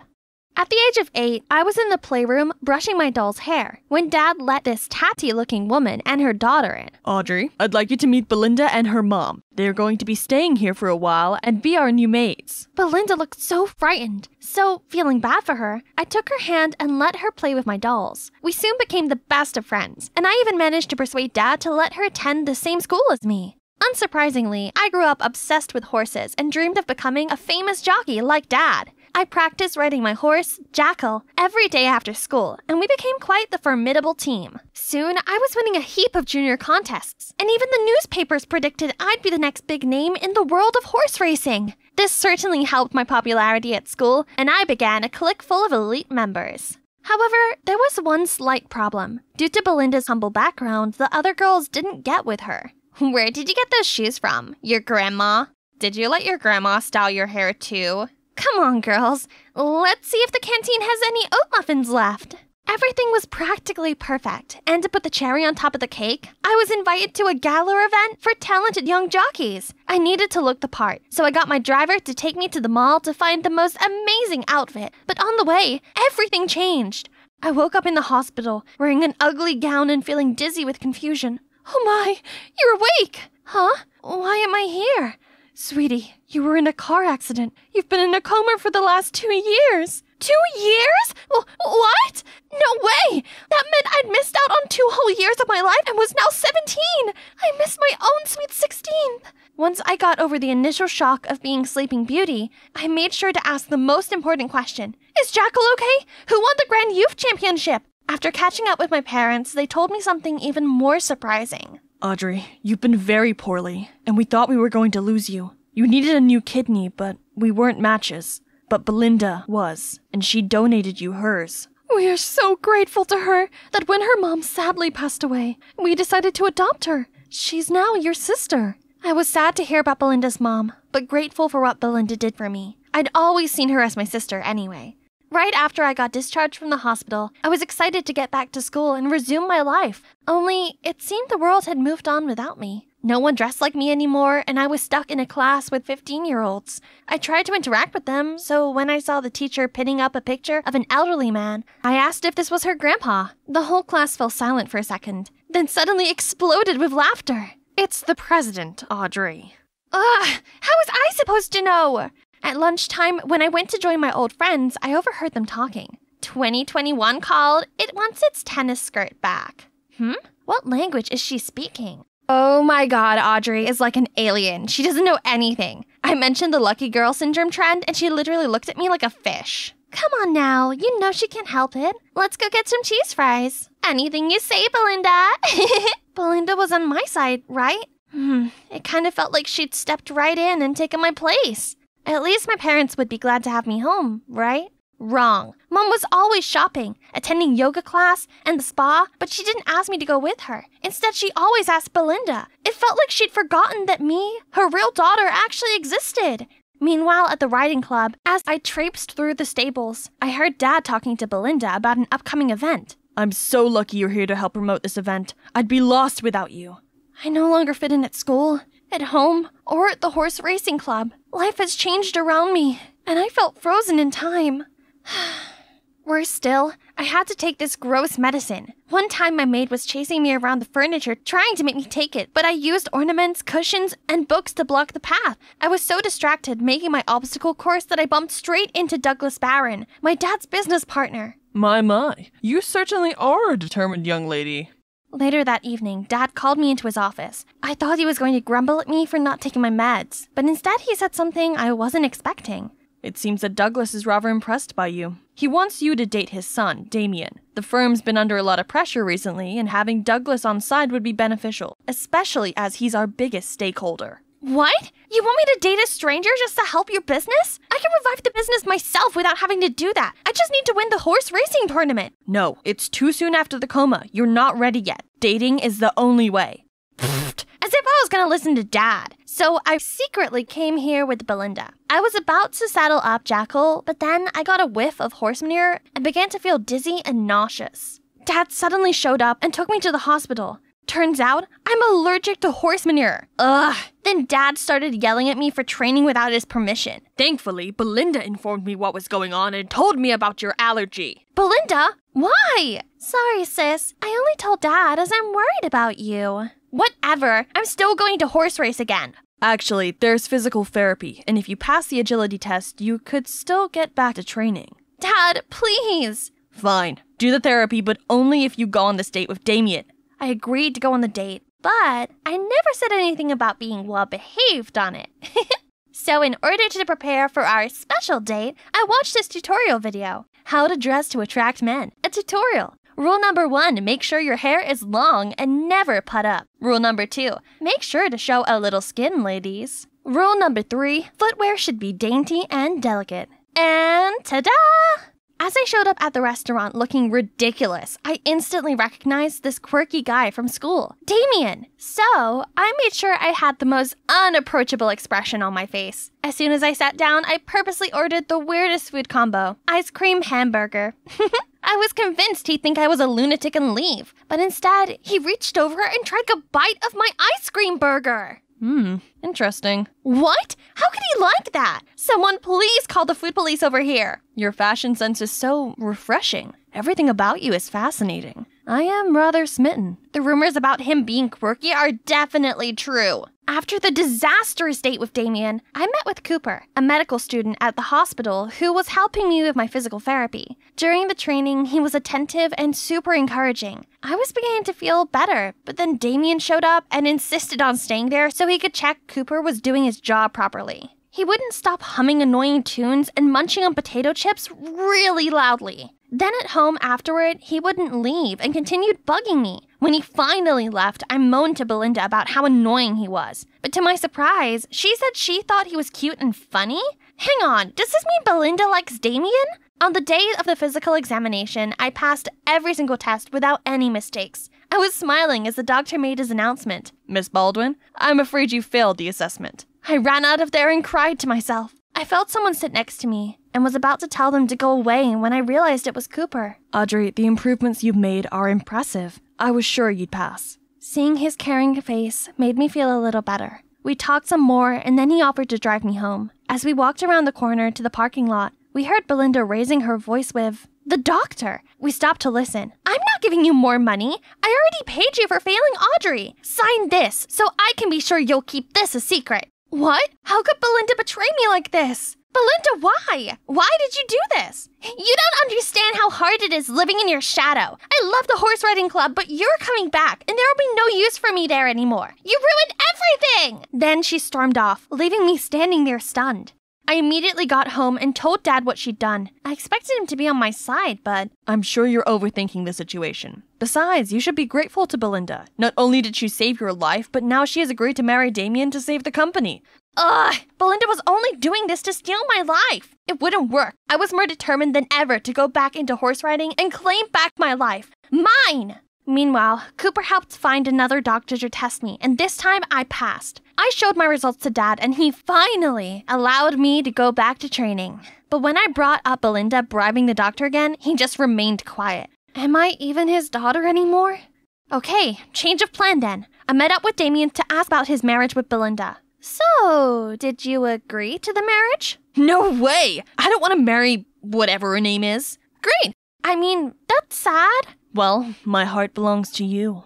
How about we get payback on them and fake date? Just faking it though, if you don't mind. Fake? Real? If it means being your boyfriend, then I'll do it. So we immediately returned home, walked inside and linked arms and gave each other lovey-dovey looks. Belinda's scrunched-up face was a picture. I resumed horse riding practice and got around my allergy problems by using sachets and spraying perfume all over myself. It worked at first, but then I started getting allergic to the sachets too. Cooper immediately took notice, and the next day he showed up with some homemade herbal sachets. Not only did they help cure my allergy, but they also had a calming effect on me. Without the allergy bothering me, I could focus on practicing, and soon I was back to my amazing former riding self again. I showcased my talents to the club and everyone seemed impressed. A talent like you should be head of the club. Yeah, I may not be a big talker like someone I know, but actions speak louder than words. Belinda was clearly jealous of my rise to success, so she pulled some mean pranks on me at school. One time she suddenly turned nice and offered me a coffee, but it turned out she had snuck hot sauce in it. I was so mad. I changed her ringtone to fart sounds and called her number. It was hilarious! But then she suddenly fainted and was taken to the school infirmary. Oh, come on. She was so hurt she fainted? I told the other students she was faking it, but instead of listening to me, they all took Belinda's side. You're so ungrateful. Belinda even gave you her kidney, yet you scared her so much she fainted? Yeah, you wouldn't be here today without her. What kind of person are you? Feeling deflated and not listened to, I ran off. I stormed home, and on the way, bumped into Cooper. Unable to hold my emotions anymore, I burst into tears. He insisted we went for a walk, and I ended up spilling out everything to him. I don't condone what Belinda did, but I kinda see it from her perspective. She's an orphan who longs for a family. She finally found her place in the world, and then you woke up and became a threat. I never thought of it like that before. I realized the best thing I could do was to stop the pointless revenge and put all my energy into my recovery. I stopped hanging around with my clique, then broke up with Damien. I trained hard at the club, but not for my dad or the company, but for myself. Belinda showed up and tried provoking me, but I just ignored her. All my hard work paid off, and I qualified for the tournament. At the tournament, I was leading the race and felt unstoppable. But then some bees started buzzing around Jackal's face. He freaked out and started bucking. Then everything went dark. I woke up in hospital feeling drowsy and saw someone rummaging in my bed. Belinda, what are you doing? Then Cooper appeared. Is this what you're after? I saw Belinda swap the sachets for pollen ones to attract the bees. I bet she also switched the ones before to worsen your allergies. What did I do to deserve this? It's so easy for you, isn't it? Because of you, I've lost everything. Belinda, how could you? Apologize to Audrey right now. No, I won't. This is all your fault. It's all my fault. Many years ago, I was in a relationship with Belinda's mom. We ended on amicable terms, but it was only in her final days that she told me the truth. Belinda is my daughter.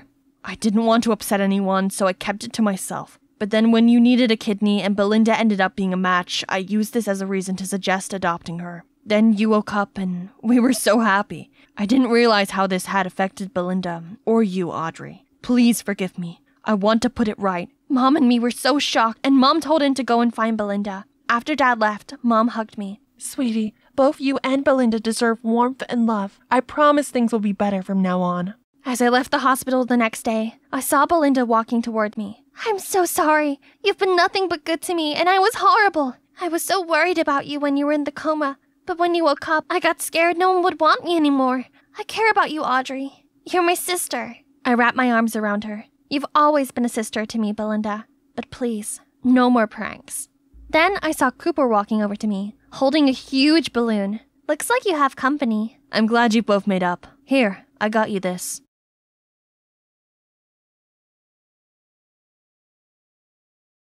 So, this is the Roomba Club. Why isn't the guy here? Was I wrong? No way, I did lots of digging.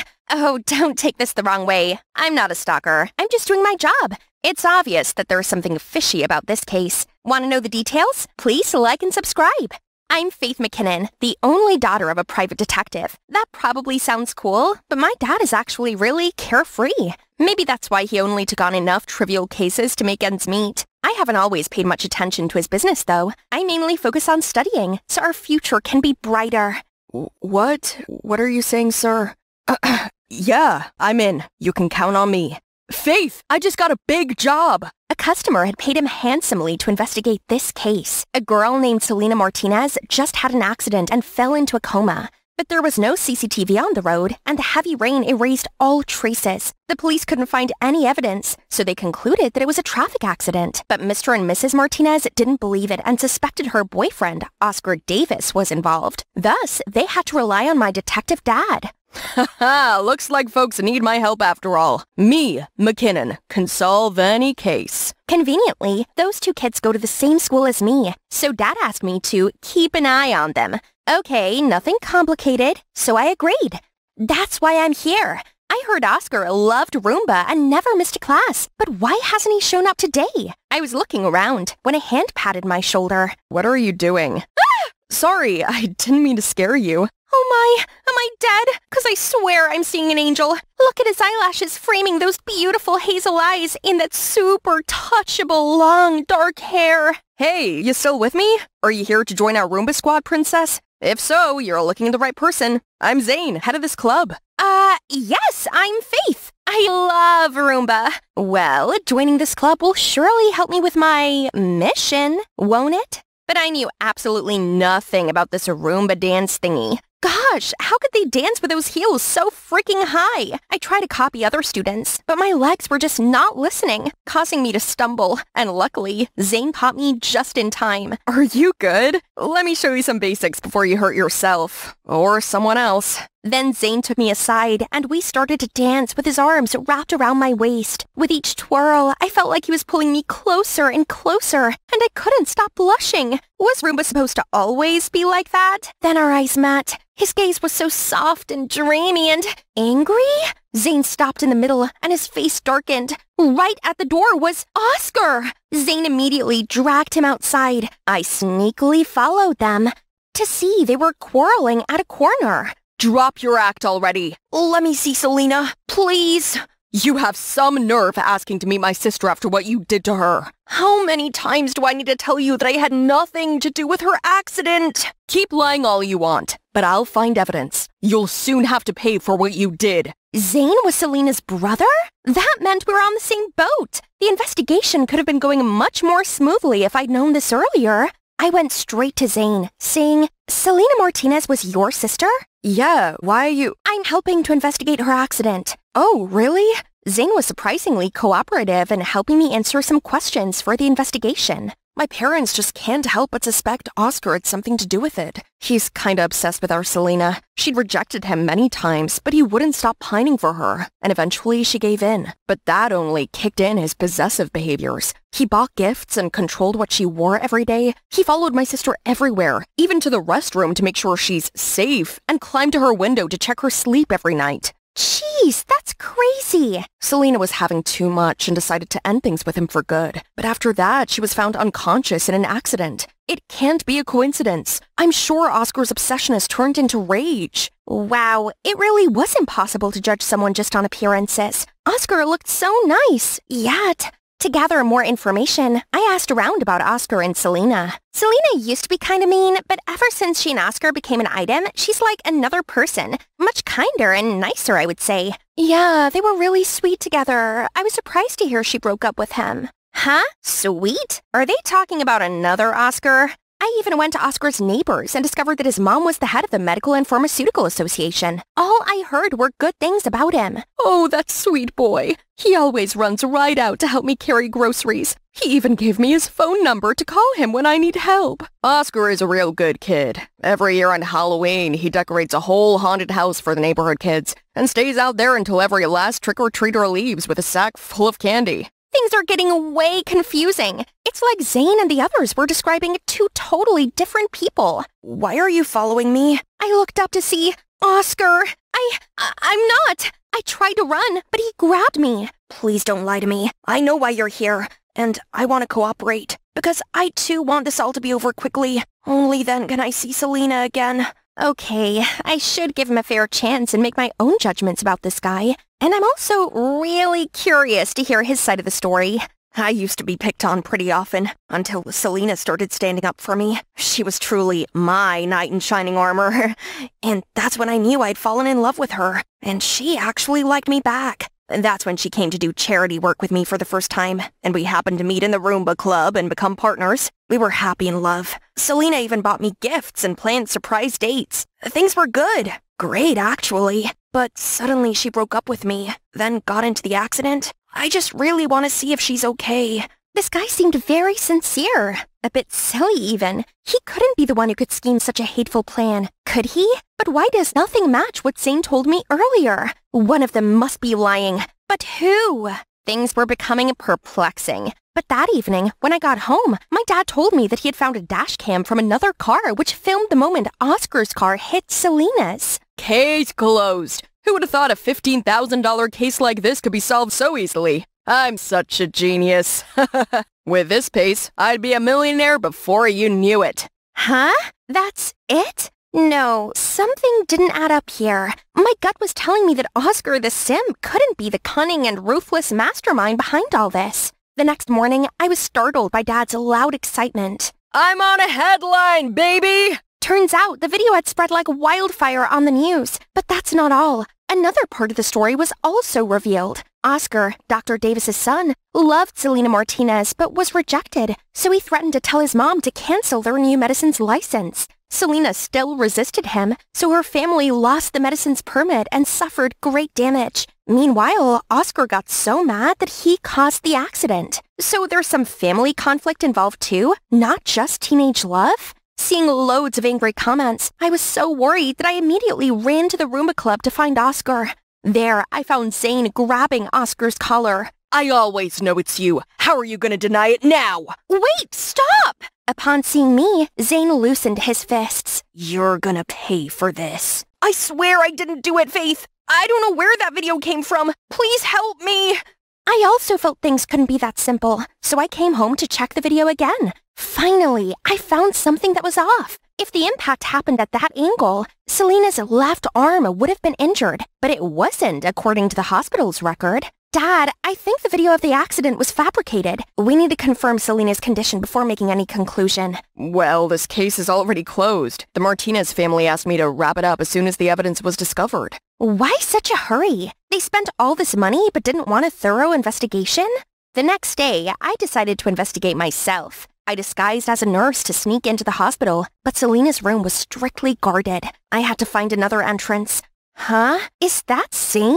Right then, he saw me and immediately dragged me into a corner, signaling me to keep silent. Be careful, or they will see you. What are you doing sneaking around? I'm afraid my parents might be doing something sketchy. Explain. I've heard them talking with the press to keep posting those defaming articles about Oscar's family. And they even mentioned something about revenge. So you followed them here? Suddenly, I was forbidden from seeing Selena as the doctor said she needed absolute peace to heal. But it feels like my parents don't want me to talk to her. Come to think of it, it's also them who made me suspect Oscar from the beginning. That's what I thought. But why should I believe you when you've been saying awful things about Oscar? Maybe you're working with them. Last semester I studied abroad. That's when Selena and Oscar started dating. All the things I knew about them were told by my parents. Actually, believe me or not, I'm going to find out the truth with or without your help. Seeing his determined attitude, my heart softened a little. If it's true that your parents were up to something bad, are you still willing to expose them? If so, what they did is just wrong, and I need to know why. Right at that moment, I got a call from Dad. Well done, Faith. You were right. That video was fabricated. I believe you, Zane. 3 days later, it was reported that Oscar's mom resigned due to the recent scandal. Then Dad showed up in an unusually neat suit. You better go get ready, kiddo. The Martinezes invited us for dinner to celebrate solving the case. I think they might throw in a bonus on top of the initial amount. My dad is quite the performer, isn't he? All right, time to solve this case. At the dinner, everyone seemed extremely happy, especially Mr. Martinez. Thank you so much for giving us the closure we needed for our daughter's accident. No, I have to thank you for giving me such a big case. Now people will line up to have me solve their cases. Haha. They kept toasting, laughing, and talking happily like two old friends. Then Mrs. Martinez went to get some more food for them. I turned to see Zane looking a bit sad. I didn't expect Dr. Davis could stoop this low. She got what she deserved. How dare she say our medicine was of poor quality and rejected the license? She almost ruined our plan to make loads of money. What a wet blanket. Luckily, we got quick-witted to stage a fake accident to frame her boy. Hearing that, Mrs. Martinez quickly ran to cover her husband's mouth, but couldn't make it in time. Aha! So you admit everything. I recorded them all. This will be evidence to expose you in court. We admit nothing. Check your recording. When I turned it on, it was all static. We couldn't hear anything.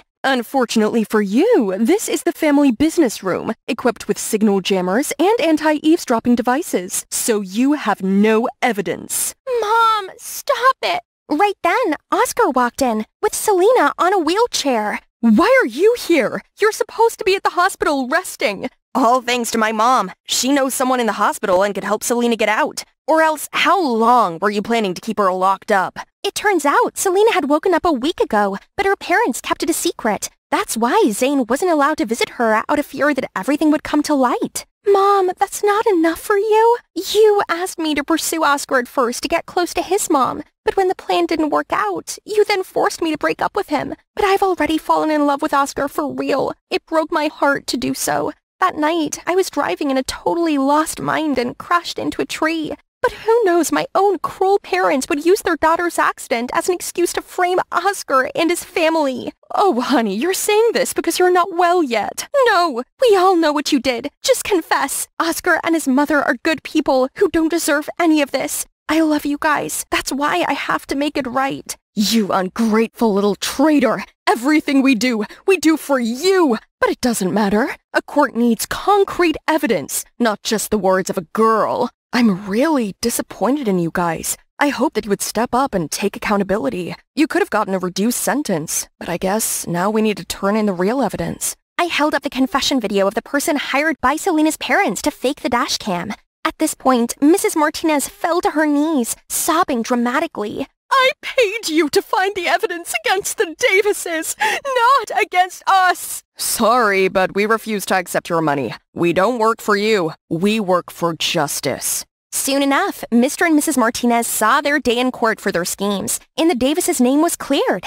After the sentencing, Oscar's mom approached me and my dad. Thank you so much for fighting for the truth. You've saved our family's reputation. Our society needs more people who work and live for righteousness like you. I owe it all to Faith. Things would not have turned out the way they did without her master plan. From the fake resignation to Selena's hospital escape, and even arranging a play to expose the Martinezes. It's true that the apple doesn't fall far from the tree, isn't it? She's about to surpass my skill. I'll let you keep this for a few more years. It's true that I hadn't been interested in my father's job before, but this case made me realize my passion for solving crimes. So, we'll see. Now all the crazy things finally settled, Oscar and Selena are back together after everything they've gone through. They deserve to be happy with each other. Is this just me, or is their story really similar to Romeo and Juliet? Except in the end, they're happy together. Suddenly, Zane walked up behind me. Wanna dance? Are you sure? You're the one who said I was a danger to myself and others. Then it's a risk I'm willing to take. I and Pearl were playing our favorite, playing Disney Princess. You have to be the princess this time, Ruby. We're gonna make a perfect Elsa and Anna. No, I'm going to be your knight, fighting all the bad guys and protecting you, milady. Then a maid knocked on the door with a phone in her hands. That might be my parents. Ruby, the school called again. How on earth could you get all these words spelled wrongly? What kind of nurse is spelled with a Z? I am really trying. It's all right, Bae. Studying isn't for everyone, and she might be of a sport type. Sweet Pea, could you just try a little more next time? Good girl. We have to go now. Bye. I know you can do this. You just need to keep practicing. You're perfect, just the way you are. Hi everyone, I'm Ruby, and this is my little sister, Pearl. Since my parents were always away for business trips, it's always just been me and her, growing up together. You already know I was terrible at studying, but Pearl was nothing like me. She was a genius. What are you doing, Pearl? For God's sake, it's 6 a.m. The sun is still sleeping, and you should be sleeping too. Absolutely not. Today is my first day in high school, and I have to make a good impression. My streak must continue. Straight A's since 2015, I know. As if your valedictorian title isn't impressive enough. I might be Ruby, the dumb kid who couldn't read half of a word, but it doesn't matter, because now I am Ruby, the awesome soccer captain. Yes! Go Ruby! That's my sister, everyone! I led the school soccer team to win multiple trophies, and I also aimed at the varsity scholarship myself. Studying was still a nightmare, but I gradually accepted that I wasn't born for studying, but for soccer. So all was well. So that morning, I was walking with Pearl on her first day at school when Beth and her clique approached us. Hey Ruby, ready to flunk your junior year? Aw, Beth, still salty because Coach left you on the bench yesterday? My advice for you would be to learn how to actually play soccer. Unfortunately, some of us have other things going on to focus on, like our brains. Oh, oops, you don't have one. You can't understand. Sorry. Boo-hoo, funny. That's Beth on my soccer team who always messed with me like everyone else. But all's good now, as I had my dear sister studying in the same school as me. Sis, I found my class. I have to go now. Bye. The next day at school, we had a new English teacher. Ruby Walker, could you read the summary on page 10? Oh, screwed. Oh dear, is that your thinking face? Didn't know you were capable of that. Sorry, teacher, but she can't read. You know what? My thoughts today on the book can be summarized into the classic song by the amazing Taylor Swift. So the hater's gonna hate, but I'm just gonna shake it off, shake it off. Just then, the entire class was in a frenzy, and everyone was singing, dancing, like they were in the Eras tour. The teacher was so upset and tried to calm everyone down, but I was sent to the principal's office immediately. First trouble in the junior, huh, Ruby? Listen, both you and I know how much you mean to the team, but unfortunately, it is not enough anymore. New district laws state that students must average at least C- to be eligible for the varsity scholarship. What? But I'm the most qualified for it. I am sorry, but until you can move grades from whatever it is right now to a C-, you're off the team to focus more on your studying. Beth is now our candidate for the scholarship, and she'll take over your place. Beth? That girl who scored just 5 goals all season when I had scored 20? The world was really getting crazy. No way was I going to watch my passion get taken away from me that easily. I'm gonna study hard. Right! I'm gonna ask Pearl to tutor me. Ah, speak of the devil. Hi, Pearl. You know her? I heard she's kicked out of the soccer team because she's too dumb. Oh, no. No. How scandalous if our valedictorian did. Well, maybe now wasn't a good time. That night, I dozed off at my desk writing 4 words over and over again. I am not dumb. The news had spread that I got kicked off the team because of my grades, and the kids at school were vicious with their insults. Like I didn't have enough issues already, Pearl started to avoid me like a plague, as if she's ashamed of me. So I couldn't ask her to tutor me either. It's like the whole world was going against me. The district superintendent was visiting our school, and the principal chose the 2 smartest kids to give a welcome speech, Pearl and a new student, Joe, from my class. So we started to hang out a lot at our home to prepare for the speech. Hey, Ruby, need any help with tomorrow's test? Nah, I am famously unteachable. Don't waste your time on me, and Pearl is waiting for you. It's all right, she can wait. Let me help. Surprisingly, for the first time in my life, I felt like I could actually learn. There was something about the way he taught me that made me absorb knowledge naturally. Like he understood me and my struggles. Hey, there you are. I've been looking for you. We have a test coming, so I was helping Ruby. And we have a huge speech to give on Thursday. You know nobody actually listens to those speeches, right? Anyway, I trust you to come up with something incredible. Pearl stormed out angrily, but the only thing in my mind then was that I actually could learn. Hey, Joe, please teach me more. Joe could help me learn to get better grades, and then I could finally get back to my team and win the scholarship. Later that night, when I was practicing some test questions Joe gave me, Pearl barged into my room. I am not comfortable with you spending time with my boyfriend alone. Boyfriend? I didn't know you were dating. Well, not yet. Not with you hogging him and not giving me space to charm him. Oh, sorry. I was just excited. Joe is an incredible teacher. I was actually learning. Yeah, right. Of course you're capable of that. Pearl left my room, and it felt like a knife went through my heart. Since when did she think of me like that? Like everyone else does. But she always believed in me. The next day was the speech, and even though I was heartbroken, I still went to support her, and I clapped the loudest after she gave her amazing speech. Thank you for granting us a chance to study here. On behalf of the whole school students, I'll try my best to bring glory to our school's tradition. Wonderful speech, but I think before you bring glory to our school, shouldn't you teach your beloved sister, Ruby Walker, how to read first? I mean, maybe your dummy sister could learn 1 or 2 words from you before getting kicked out of her school. The whole auditorium burst out laughing, and my rage was filling my body. I lunged at Beth and grabbed her stupid ponytail until she screamed so loud, even the moon could hear her. Teachers and guards tried to separate us, while other students were excitedly shouting and cheering. In the middle of the messy crowd, I saw Pearl look at me in shame. I ran to her, but she just brushed me off. It's you again. Joe isn't enough, and now you try to steal my spotlight as well. What? No, I never meant harm to you, I swear. But she didn't listen to me and angrily stormed off. I was so angry at my brain for always failing me, and at everyone. Now my dream was gone, and my dear sister hated me as well. I fell down on the bleachers and saw Beth wearing my captain's armband, gathering everyone to the morning practice. She waved at me with the widest smile. It was hard to fight the tears, so I let them fall. There you are. I was looking for you to continue our classes. I don't think we should continue our classes. Why? Pearl, she doesn't like you and I together, and she will hate me for this. Oh, I will talk to her, but this is more important. You need to get back on the pitch. But you're just wasting your time on me. I'm just an idiot who ruined others' lives. No, you're not an idiot at all. You're dyslexic, like me. I've noticed your symptoms for a while, but I wasn't so sure. But I am now. Dyslexia? There's a name for this? So I'm not stupid? No, you just learn differently. I will help you and teach you all the things the specialists taught me. My mind was fuzzy. I gave Joe a hug without thinking. I felt relief spread all over my body. I wasn't dumb. I was dyslexic. At home that night, I searched everything about dyslexia and even took an online assessment when suddenly Pearl barged in. You told Joe I like him? Yes and no, but not like that. Well, thank you so much. He just called to tell me he just considered me a little sister. And you know what? I saw you hugging him on the bleachers this afternoon. So you were going behind my back all this time? What a sister! Don't ever speak to me again! Pearl stormed out and kept her words of never speaking to me. It broke my heart to see us parting like this.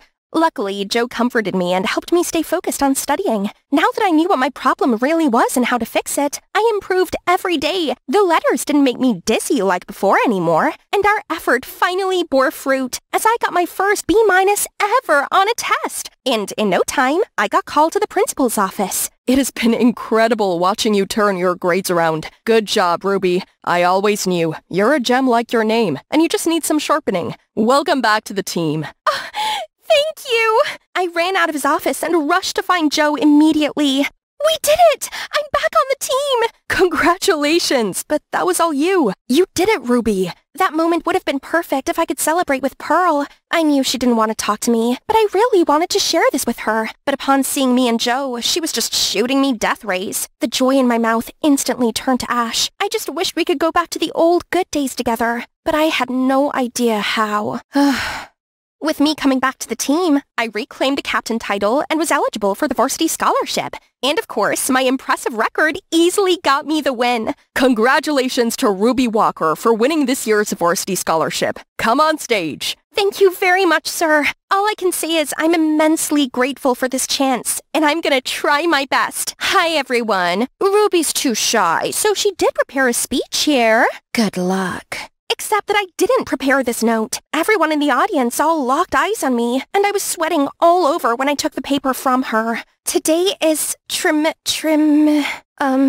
Oh, our scholarship winner just had a little problem. She just couldn't read. I hope it won't affect the scholarship much. Will it? I ran out of the hall before the tears blurred my eyesight. Joe was racing after me, but Pearl caught me first. Pearl, I don't really have time for your mocking now. No, I'm sorry. Joe told me about your dyslexia, and you should, Yeah, but it can wait. But you need to go back there right now. You've tried so hard to earn this place. I wouldn't let my sister waste it just because of Beth's dirty move. Joe also nodded encouragingly at me. Pearl was right. It's my passion. It's me or no one who would claim it. So I walked back into the hall, and as soon as I appeared, everyone started to laugh. I stepped up to the mic, took a deep breath, and read the speech. There were still some stumbles and stuttering, but I went through to the last word. Hi everyone, I'm Ruby. You all can see I have some troubles reading because I have dyslexia. All my life, I have struggled and accepted that I was stupid.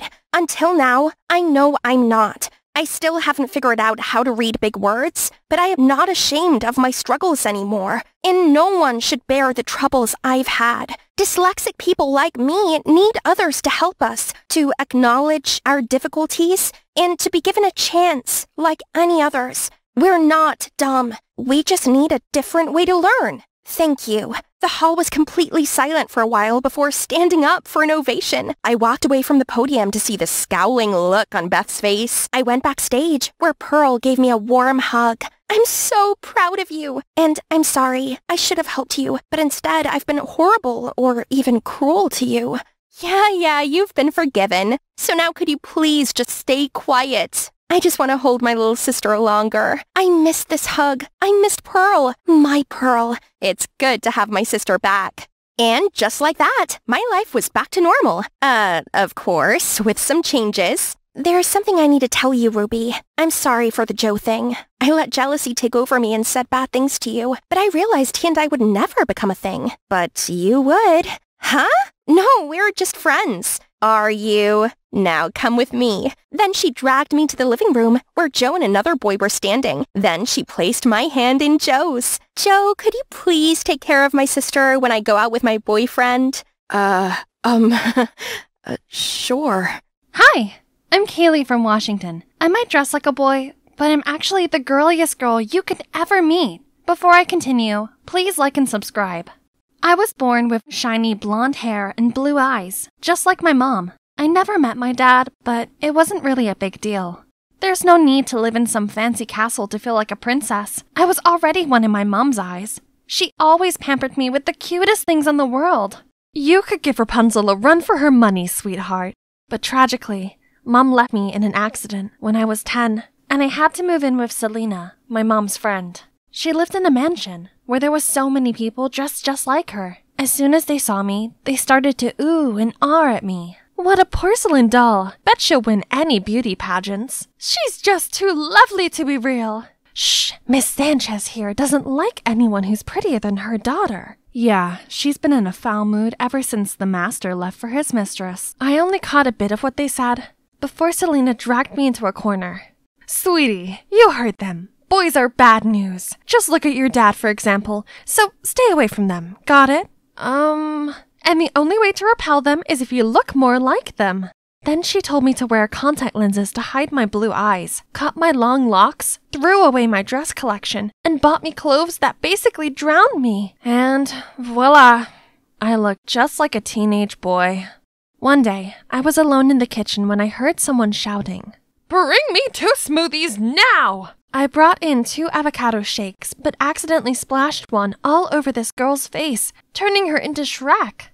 Watch what you're doing! My daughter's angel face is destined to be Miss USA! How dare you! I'm sorry, ma'am. Relax, Mom. Avocado face masks are all the rage anyway. Sadly, I still had to take my punishment, but suddenly the girl walked towards me. Hey, I'm Beatrix. Let's go and play. But Don't worry, I'm here. My mom won't punish you anymore. Then she took me to her room. Wow, she even has a castle inside? Beatrix then put some wigs and makeup on me.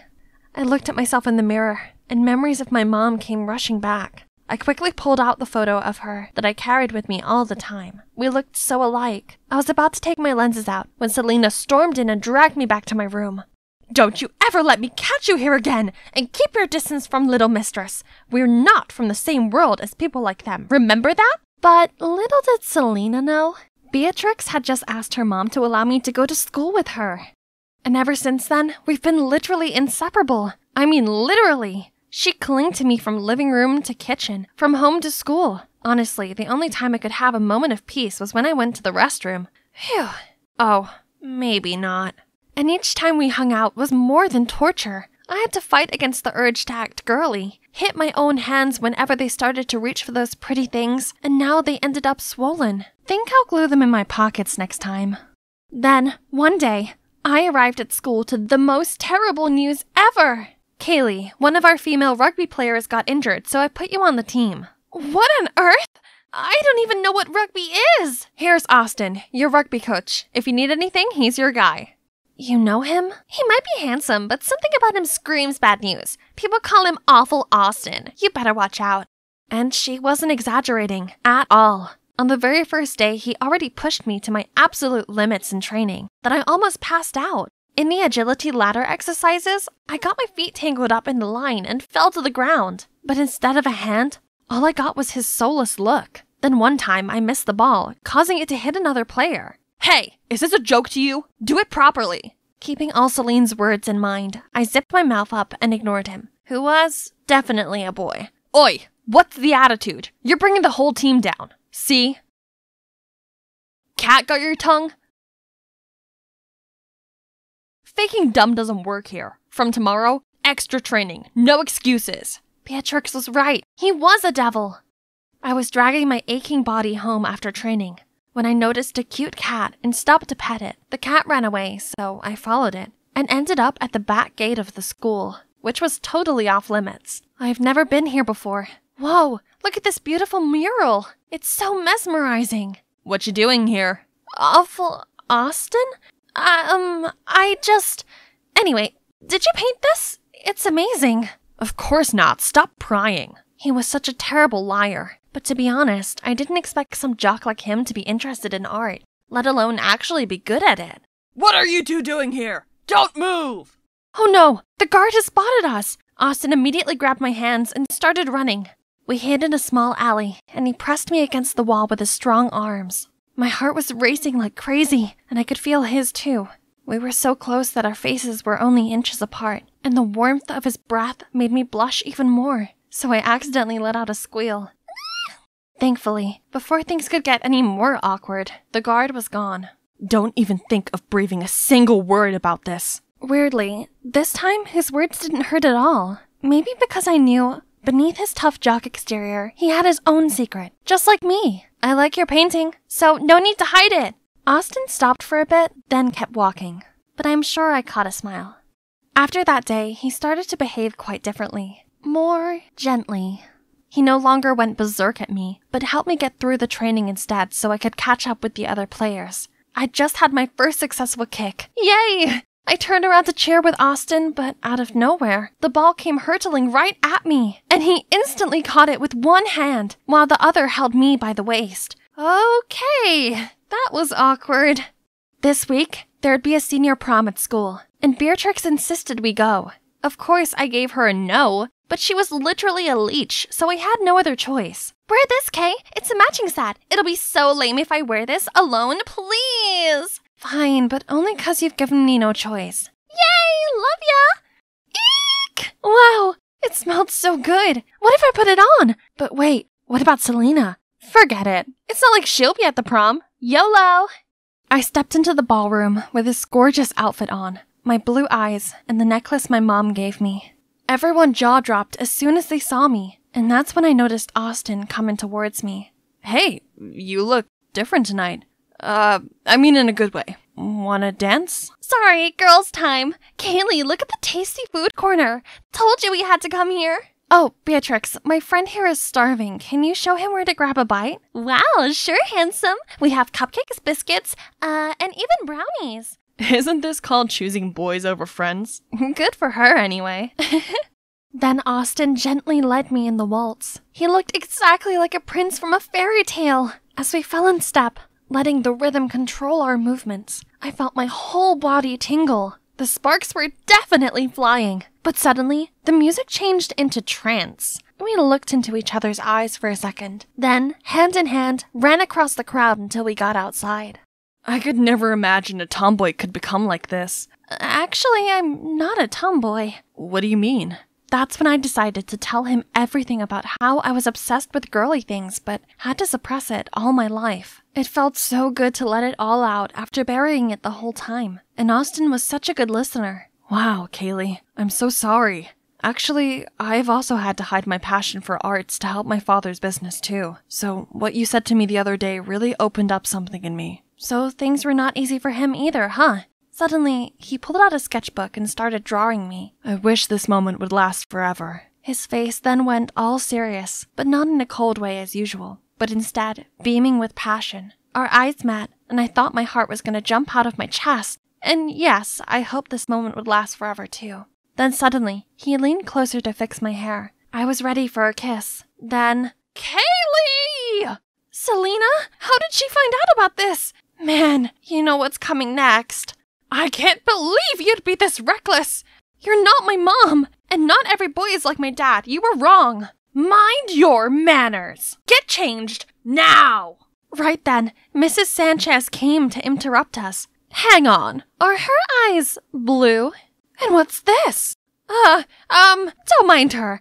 I bought this half price at the swap meet, ma'am. Then she signaled for me to flee the scene. If Mom were here, she'd understand the way I feel. Blinking back tears, I suddenly felt a warm hand on my shoulder. Are you alright? I saw you leave with Austin. Did he cut your hair? It looks shorter. I'm okay, Beatrix. Oh wow, I have a similar necklace that my dad gave to me. This was from my dad too, except that I don't actually know who he is. Maybe your dad is my dad? 0 for the joke, Beatrix. Oh, but why did Selena lie about the necklace to Miss Sanchez? So I went to find Selena right after, and she told me the most shocking thing ever. Beatrix's dad, the former master here, was actually my dad. He seduced Mom, who used to be a maid here too. When Mrs. Sanchez found out, both of them were kicked out of the house. Then knowing Mom was having me, he dumped her right away. Selena was afraid Mrs. Sanchez could see Mom in me, and so she had to force me to disguise myself. Wow, this was seriously messed up. Keep your identity a secret by all means or we're doomed. Understand? I was in complete shock, but I knew I had to be more careful from then on. For the whole week after, Mrs. Sanchez seemed to be in a good mood. One day, she even asked me to go shopping with her. But a wedding dress studio? Is there a wedding coming, ma'am? Yes, and it's yours, you filth! You have to pay for your mom's karma for stealing my husband! So, she knew everything? I tried to bolt away, but immediately got caught. Then she took me to this luxurious house, and guess who I met? Kaylee, what are you doing here? Austin? What? What do you want? I was still bewildered when a man pushed a boy in a wheelchair into the living room. Hi, Mr. Fisher. About our arrangement. This is the bride here. She and Ivan here will make the perfect couple. Hope you like this gift as my thanks for your favor. My blessings for the marriage and your family. Dad, what is she talking about? Ivan will get married to this girl. I've already settled everything so that Ivan can have a bright future without worrying about anything. Excuse me? I've had to put aside my art dream to enroll in business school, as you wished, and now you want to control my brother's life too? I object to this marriage, because I love her! Then he pulled me away, leaving Mr. Fisher frozen in shock.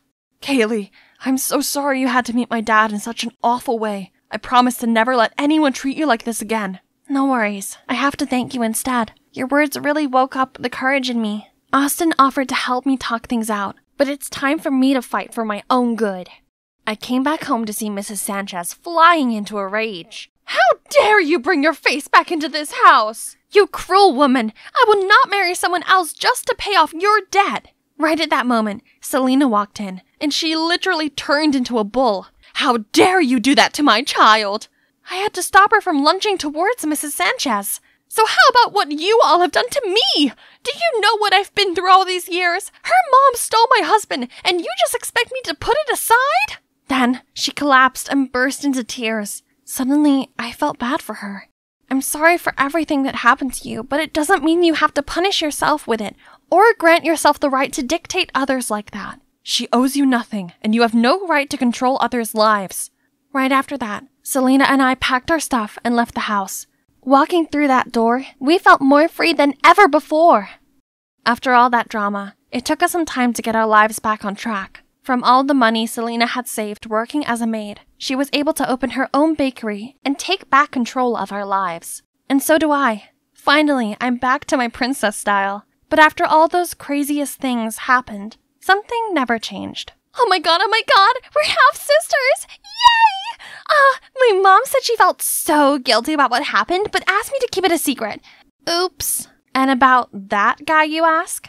He worked things out with his dad, and guess what? He's in art school now. Okay, now tilt your head to the right. Yeah, like that. Gosh, that dress makes you look like a fairy princess. Who dare to make a princess stay still like a statue for more than 1 hour? Huh? The charming artist? Shh, it's almost done. I beg your pardon.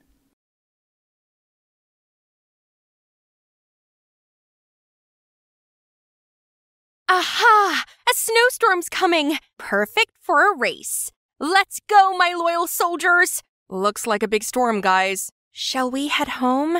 Scared already? Cowards! I was born and raised in the snow. This is nothing. Then I signaled for Bam and Holly to speed up, but they stopped and barked non-stop instead. Is that pile of snow moving?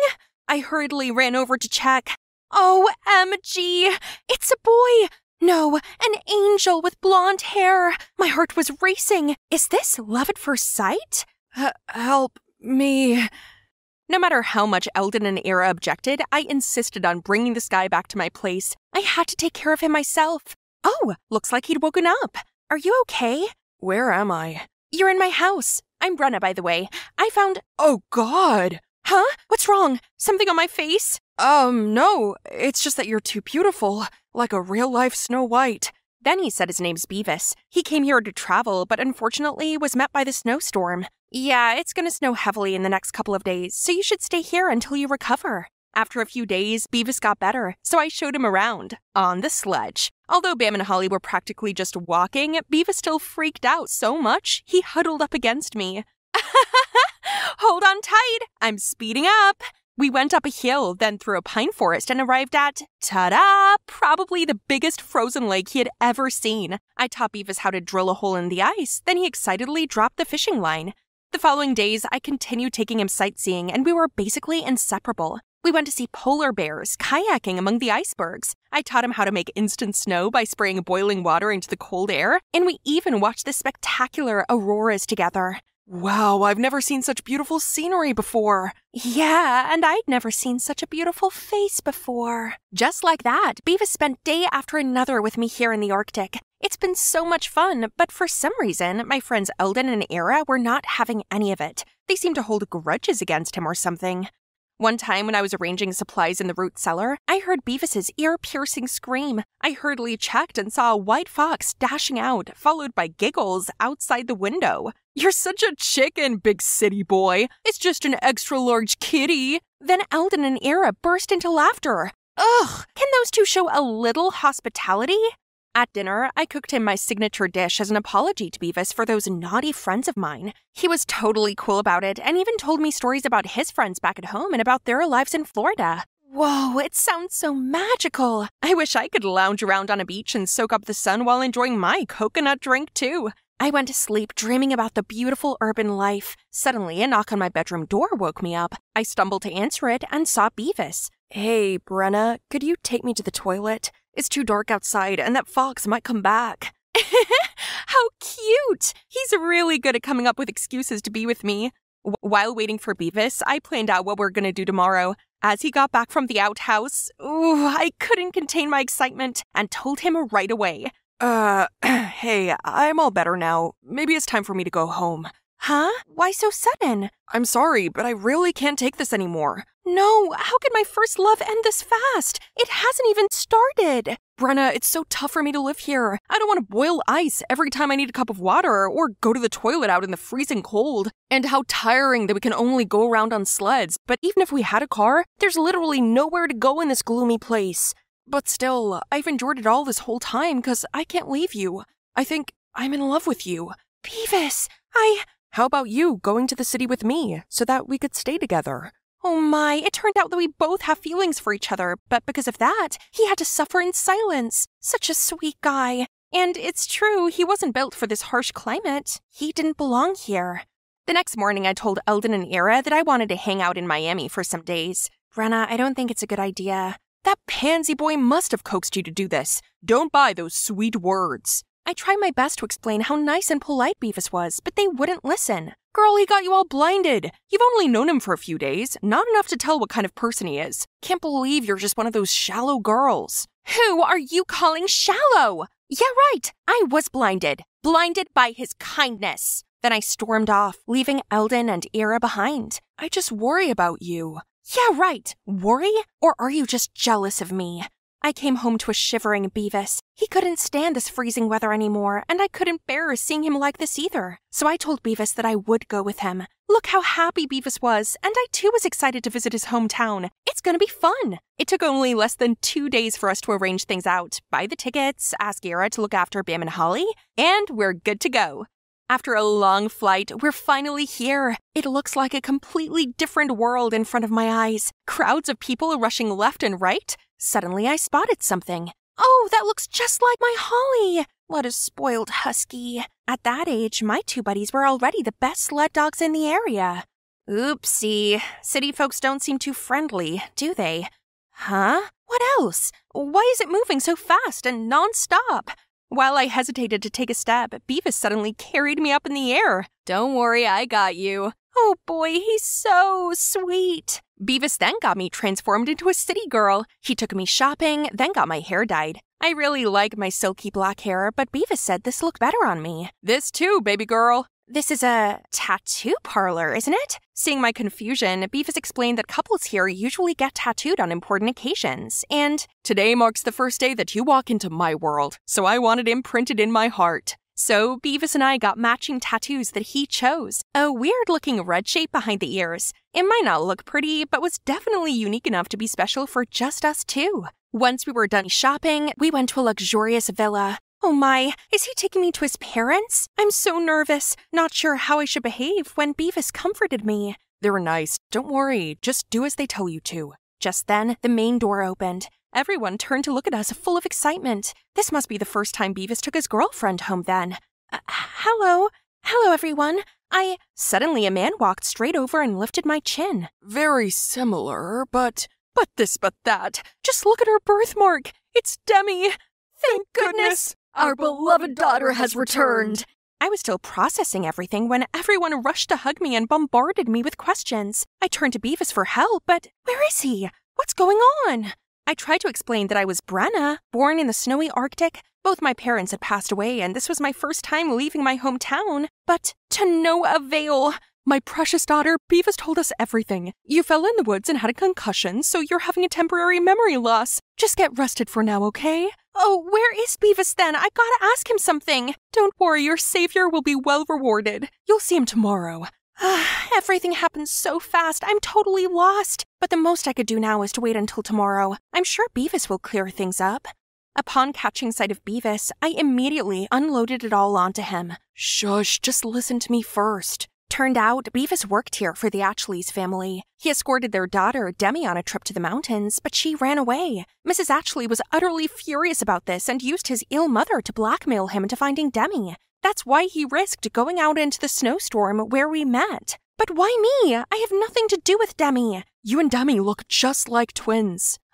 When I saw you, I couldn't believe my eyes either. I did what I did because I was worried for my mom. I hope you can forgive me and help us, please. I'll soon find Demi. So, you were only using me? No, I'm truly in love with you, Brenna. I didn't want to be away from you, and you deserve a much better life here, with me. But just wait until I find Demi. Then we will run away and live happily together. Poor Beavis. He seriously had the worst luck. If I were him, I guess I would do the same. So I reluctantly lived as Demi. Luckily, her parents thought I lost my memory, which made it not too hard to be her. One day, I received a text from Eldon. I suddenly remembered that I'd been away from home for almost a month. I wonder if Bam and Holly miss me. To say I was not one bit homesick would be a lie. But there's no way I'd speak to Eldon. So I called Ira to catch up on things and asked for her help in the search for Demi. It had been a few days already, but neither Ira nor Beavis had heard anything about Demi. Feeling too restless, I went for a walk in the garden. Wait, what's that noise? Eldon? See what you got yourself into, idiot. Told ya, I saw right through him. Why are you here? And what are you talking about? Era already told me. Beavis obviously only sees you as someone else's replacement. He doesn't love you. Let's go home. No! Let me go! Stop bothering my girl! Leave me alone, please! You're only making things worse. This place has everything and it's much better than a hellhole in the middle of nowhere. Live there all you want. Don't drag me down with you. Eldon immediately let my hand go. He didn't say another word but gave me a disappointed look. Was that too much? Well, he's the one who kept sticking his nose in others' business. Who is he to control me? After that day, I still saw him lurking around the mansion sometimes. So annoying. Who in their right mind would be out in this scorching heat? Today, Mrs. Ashley, suddenly took me shopping. I guess having a family like this isn't too bad, huh? She said tonight I was attending an important dinner party, so I had to put on this tight dress along with a pair of killer heels. They looked pretty good, but I really couldn't breathe. Jeez, how can anyone do this? It's literally harder than walking on thin ice. Ah! Phew, that was close. Thank you, sir. Careful, I can't be around to protect you all the time. Eldon, why is he still so kind to me? I wanted to say something to him, but Mom already signaled for me to hurry up from afar. I rushed to the car, leaving him there. Thanks to Mom's preparation, the guys there were staring at me without blinking, especially this special guest. Mom told me that I was supposed to be smiley and friendly to Otis, but how was I supposed to do that when he kept rambling all these boring stories? My eyes wandered around, searching for Beavis and an excuse to leave. What are you looking for, sweetie? The most important person is already right in front of you. Ugh! I pushed him away, then ran off. There Beavis is. We should get out of this boring place. Oh, Mrs. Ashley's here too? What? That's it? I risked being in danger just to find her and bring her back to you. Don't take me for a fool. I'm only her stepmother, but I can tell that girl isn't Demi. I just let you off since she resembled her quite a bit. You're in no position to demand. But didn't you get Otis all smitten also? Isn't that all you care about anyway? So give me my money. I had to rack my brain to sweet-talk that girl into coming here. That means your sickly mother doesn't exist either, does she? Oh, sweetie, you've heard it all. So what if that's true? You won't get a dime. I'll expose your scheme. Where are you going, sweetheart? It's bedtime. So my phone was confiscated and I'd been locked in this room for 3 days straight. They wanted me to give in and date Otis, but no way. I tried every possible way to escape, but always ended up getting caught. One morning, I was woken up by dogs barking. Annoyed, I went to the balcony to check and saw Eldon, and bam!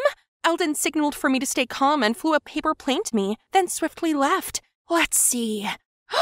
Fine then, if that's what he wants. Let's end things here once and for all. I agreed to date Otis like the Ashleys demanded. I even enthusiastically chose my own outfit, did my makeup with a cute hairstyle. Mr. and Mrs. Ashley were very pleased with that. They couldn't hide their excitement and even stood at the gate to welcome Otis when he came to pick me up. As his supercar arrived, Otis, the preppy guy, had just stepped out when Eldon signaled Bam to charge at him and scared him away. Meanwhile, the Ashleys were screaming for security. I was gonna leave in the midst of the chaos, but don't you dare run away! Ugh! Holly jumped out of nowhere and made Beavis fall to his knees. Holly then bit on his pants and dragged him around. Good job, baby! Right then, a car stopped in front of us, and a girl stepped out who looked just like me. This must be Demi! Who are you? Why do you look exactly like my daughter? What kind of father are you to not recognize your own child? This is precisely why I ran away from home. After that, Demi exposed her stepmother and Beavis's evil plan in my stead. Demi's dad frantically apologized to his daughter and admitted that he'd always been so caught up with work that he overlooked family and his wife's scheme. Get out of my sight at once, and don't even think about bringing a dime with you. Then Eldon dragged me into the car, and in the driver's seat was Era. Thank you, Era. Just me? Eldon did most of it. I shyly looked over at Eldon. Thank you, and I'm sorry. It's okay, we're friends after all. I'll take care of you at all costs. Anyway, just hope that you've learned your lesson now, Brenna. Not all that glitters is gold. Eldon's right. This beautiful city is glamorous, but I don't belong here. I belong to the wind and snow, to the winterland I call home. Time to go back. The trip to the city was like a fever dream, but let's leave it all behind, 'cause I'm busy racing with Eldon. As expected, he's always as slow as a turtle. Hi, this is for you. For me? What's the occasion? The day we stop being friends. Brenna, what do you say if we become more than friends? Just another beautiful Sunday. I was bragging to Nanny Emma about my wonderful adventure. Goodness, that's incredible. Weren't you scared? Of course not. Dad taught me. Why are you still here, Amy? Get ready for your piano lesson. Oh, it's Mom. Again. She rushed in, snatched the phone out of my hand, said, "Go now or I'll delete all these videos." Okay, just delete them. Nothing you do could ever make me care more about those noise-making logs. Then I left to my room. Always ballet and piano and violin. What kind of mother forces her kid to do things they don't like? Ugh, I won't back down this time. I have my videos all backed up online anyway. She can't control me. What? Huh? What else? I turned around to see Mom drop to her knees. No, it can't be. Just this morning, my husband was still... Dad had suffered a stroke on a trip to survey a gem mine, and they couldn't reach the hospital in time to save him. How could that be? He's not only my dad, he's my bestest friend. I bet the news is just as hard to deal with for my sister Brianna, as she was always the one who went on business expeditions with him. He's the best dad we could ever ask for. But he's gone, and it felt like Emma and Brianna were the only people who really loved me now. Just last week, Dad was sitting here, next to me. Darling, it's not good for you to just sit home and wallow. Why don't you get out of here for a few days? And go where? Next week, your sister is going on a trip to a new mine. You can tag along. I'm sure she'd enjoy the company. I don't know. I don't like business trips. I'll bet you can make time for some adventures while you're there. There's bound to be hiking and things you like to do. Since when does Mom support any of my hobbies? She really must not want me around, huh? If that's what she wants. Okay then, sure. We were already running late for our flight when Brianna realized she had forgotten her passport. I offered to stay with her, but she insisted that at least one of us should make the flight. She assured me she'd be back in time for the next flight and we'd see each other soon, so I hugged her goodbye and headed toward the gate. While waiting for Brianna to arrive, I've already booked myself a skydiving session, as recommended by the hotel's receptionist. This thing is right up my alley, but the weather doesn't look too good. Are you sure this is normal? 100%. That's what makes it special here. People come from all over just for these winds. This is what you call extreme sports, isn't it? Yeah, right. Bring it on. So on the count of 3, I was free-falling. It was an unrivaled exhilaration, the ultimate thrill, until I deployed my parachute. Instead of gently floating to the ground, I was carried away by gust after gust of wind. Then I blacked out. I slowly opened my eyes. What has happened? Am I in heaven now? I look around to see nothing but a beach, framed by a dense forest. This place was clearly deserted. Maybe not so deserted. There I saw a group of tribal people, dressed in strange clothes, wielding spears. I tried to move closer to get a better look, but game over. They all turned to my direction. I ducked down immediately, but their footsteps grew louder. I held my breath, wishing for a miracle. Oh no, this is definitely my end. But unexpectedly, the hand pushed me down further into the bushes, as if they were trying to hide me. I looked up and saw it was a man talking to the other in a native language. The talking stopped. Seemed like the rest had left. Thank you so much, handsome mister. Sorry for bothering you. I'm gonna get going now. I may have let you off, but the others won't. These people are aggressive and will attack any intruder. Oh, he can speak English? Nice! I'm safe now! As I followed him through the forest, he stayed quiet, but I couldn't help brimming with questions. Where did you come from? Why are you here? You're not a local, right? Are you a scientist? Can you at least tell me your name? Silas. Okay, Silas. May I borrow your phone to call my sister? She'll pick me right up. Do you think I'd be here if I had a phone? I also got here by an accident a couple of years ago. Living like one of them is the only way to survive around here. At least until someone comes to save us. No, that can't be. It wasn't a deserted island, but I was certainly deserted on it. We arrived at a cave on the other side of the island where, according to Silas, the locals never roam around. You'll be safe here. I'll be right back. I didn't need him to take care of me. He may have stayed here for years, but I won't. I'll escape. It wouldn't be so hard to build a raft, right? So I gathered some logs. You hungry? Silas came back and threw something wrapped in leaves. Get these gross bugs away from me! I would rather starve.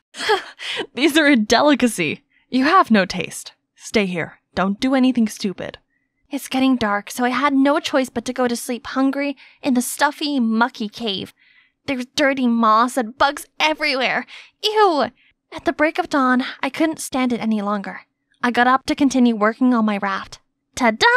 Easy peasy. Now goodbye, stupid island! But no! My beautiful raft crumbled and sank as soon as it touched the water. Feeling defeated, I laid on the sand in frustration. Suddenly, I heard a whistle. Silas? How am I supposed to get up there? Am I his pet or something? What gives? Making me walk all the way up here? Mind you, I haven't eaten in a day. Then let's go get breakfast. But get changed first. He then took me to a river and showed me how to catch fishes. What do you mean I'm supposed to get my breakfast with this stick? Watch and learn, princess. Then Silas jabbed the spear into the water again and again until it's full of fishes. Okay, wanna challenge me? Psst, that's easy. Only, it's not. It's like the fishes could read my mind. It's been like half an hour and still nothing. There's plenty of fish in the sea, but somehow you can't catch any. Don't expect anything from my batch. Whatever, I'm not hungry. I don't need him. My sister will surely come and get me out of here on our private chopper soon. But Silas was really rubbing it in, grilling fish in front of me until the delicious smell filled my nose. But no way I'd give in to this. This is your best bet. Unless you want to try grilled rat or cicada or... Fine, gimme. When we first met, I thought you were cute. But after seeing this... Ugh, this smug Tarzan. Full now? Then it's time for work. Work? So you're only keeping me around to be your slave? Do you want to keep living in that cave? You shouldn't steal the bugs home like that. We continued to walk deeper into the jungle until we reached this huge tree. We should build you a shelter up there. You'll be safe from the wildlife, and the natives don't go to this area. Does it need to be up so high? If they are that dangerous, how come you survive here this long? Are you playing me? I got really lucky. I was swept away by a storm while sailing alone. And when I washed up here, the natives were so ready to, send me to God. But thankfully, the chief's daughter, Nora, desperately begged her father to let me live. And for some reason, he did. That wouldn't happen to just anyone. Oh, this Nora girl must have been caught in some love at first sight. That's why you stayed here all this time. So romantic. Stop wasting time. Let's get to work. Building a shelter proved to be more difficult than expected. And Silas proved to be quite bossy. Hand me the big branch. Bigger. Amy. Rattan rope. Give me another knife. Just wait a second. Let me catch my breath. You were so determined a few minutes ago. Go take a break. I want to finish this before sunset. I sat there, watching Silas work as the afternoon turned to dusk. And I must have dozed off for a while, as when I woke up, the treehouse was done. To be honest, it was better than what I expected from him. But where is he? I looked around, but the only thing I found was his scribbles on the ground. Stay here. I was glad to have my own shelter, but there was nothing to do to pass the time. Suddenly, there was a sound. Must be coming from the tribe. I followed the direction of the sound, hoping not to get lost. But soon enough, I found a clearing where a group of the natives were gathered around a huge bonfire. They were chanting something. Others were dancing, others cheered. It looked like they were having fun, which hit me with a wave of homesickness.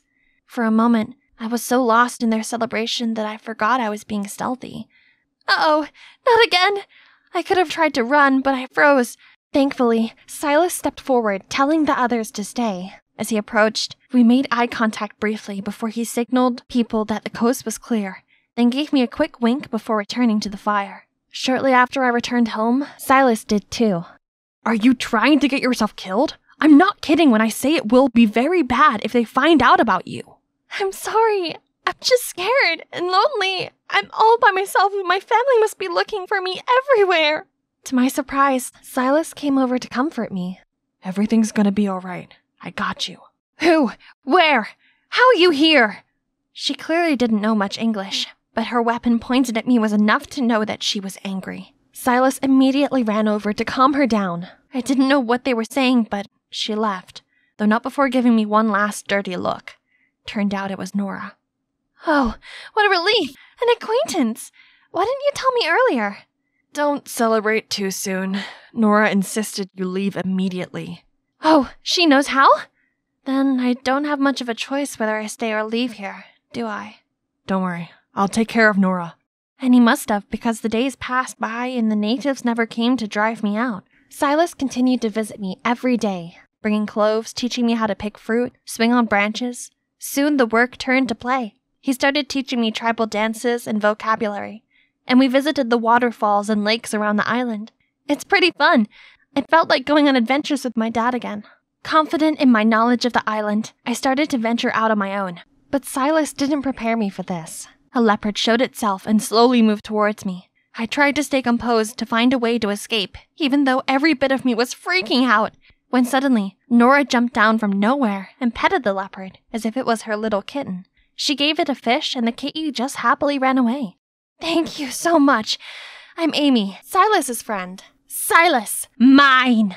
Yes, he's all yours. I hate him so much. I wouldn't even touch a strand of his hair. Silas? Ew. No.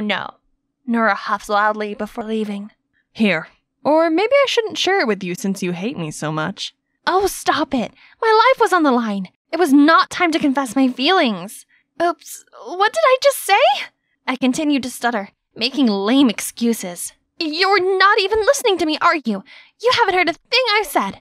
Huh? What did you say? He grinned and left without another word. I couldn't stop smiling at the silly bracelet. The island isn't really that bad. I have the freedom I've always wanted. I wake up with the sunrise and have things like this. This really is the life. One day, the sun had already set and Silas still hadn't come over. I was starting to worry when he arrived with, Nora? Silas said she wanted to bring me some clothes. I was relieved that she finally wanted to make peace, but her expression confused me. When I thanked her, she didn't say a thing or even smile. We sat around the fire. Silas and I talked about one thing after another. Oops, we might have forgotten about Nora. But the language barrier really is a big deal, you know. And so she just sat there sulking. Suddenly, she stood up, causing hot coal to splatter all over me. Silas hastily helped me clean my hands as Nora stormed off. Is she okay? Maybe you should go follow her. But Silas reassured me she'd be fine and went to find aloe vera sap for my burns. I think she misinterprets our relationship. Does she? 'Cause I too thought there was something going on. I was too surprised, but managed to gather myself enough to reply clumsily. Says who?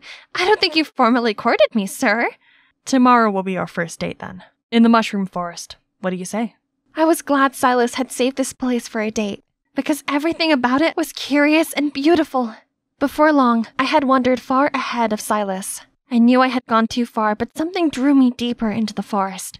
I walked along this cave as I thought I saw a ray of light at the end. And there really was. The cave was not a dead end, but it was just covered by vines. And, oh my god, this is like a whole nother paradise that hasn't been discovered. And there was wreckage of an old helicopter. I immediately called Silas over, and he seemed to not have any idea about this either. We explored the helicopter the whole morning, but it was nothing except a rusted hunk of junk. We were about to leave when Silas hit a button, and the radio came to life. We had found our new hobby. Since then, we went there every day, listening to music and pre-recorded content on the stereo. But eventually, we somehow got a faint radio signal, and for the first time, we had some connection to the outside world. I normally didn't care so much for news, but my interest was piqued by a familiar-sounding story. Right after the death of the biggest name in the gem industry, his wife was kicked out of the house. Any relations to the missing of the youngest daughter? Who will be the winner of the fight for his inheritance? Was this real? Were they talking about my family on the radio? Why would my mother leave? I then recalled my mother's strange behavior before I left. She, for the first time, encouraged me to go on an adventure, and I somehow ended up here. Was it even a coincidence? Oh no, how could a mother do this to her own daughter? Calm down. I believe there's more to this. Don't jump to conclusion yet. Personally, I don't think tigers eat their young. Maybe, maybe not. There's only one way to find out. I need to go home. Immediately. Bonjour! I'm Chloe and I live here in the French city of Toulouse. I'm working on my debut romance novel about a couple destined to be together despite all the hurdles they face. If you like the sound of it, then leave a comment. Boo! Lost in your dumb fictional world again? If you like the sound of it, then leave a comment. That's Cedric, my brother. But I doubt it, because we have nothing in common. And he's a massive pain in my... Anyway, I guess you could say I'm introverted, and I dream of becoming a best-selling romance novelist, making a living out of doing what I love. Only dreams don't always go to plan, and publishing houses don't seem to like my drafts. Meanwhile, Cedric is Satan in disguise, whose sole purpose is making my life miserable. He turned off my alarm and made me late for a meeting, changed all of my contacts' names to emojis, and one time I woke up to see my laptop covered all in plastic wrap.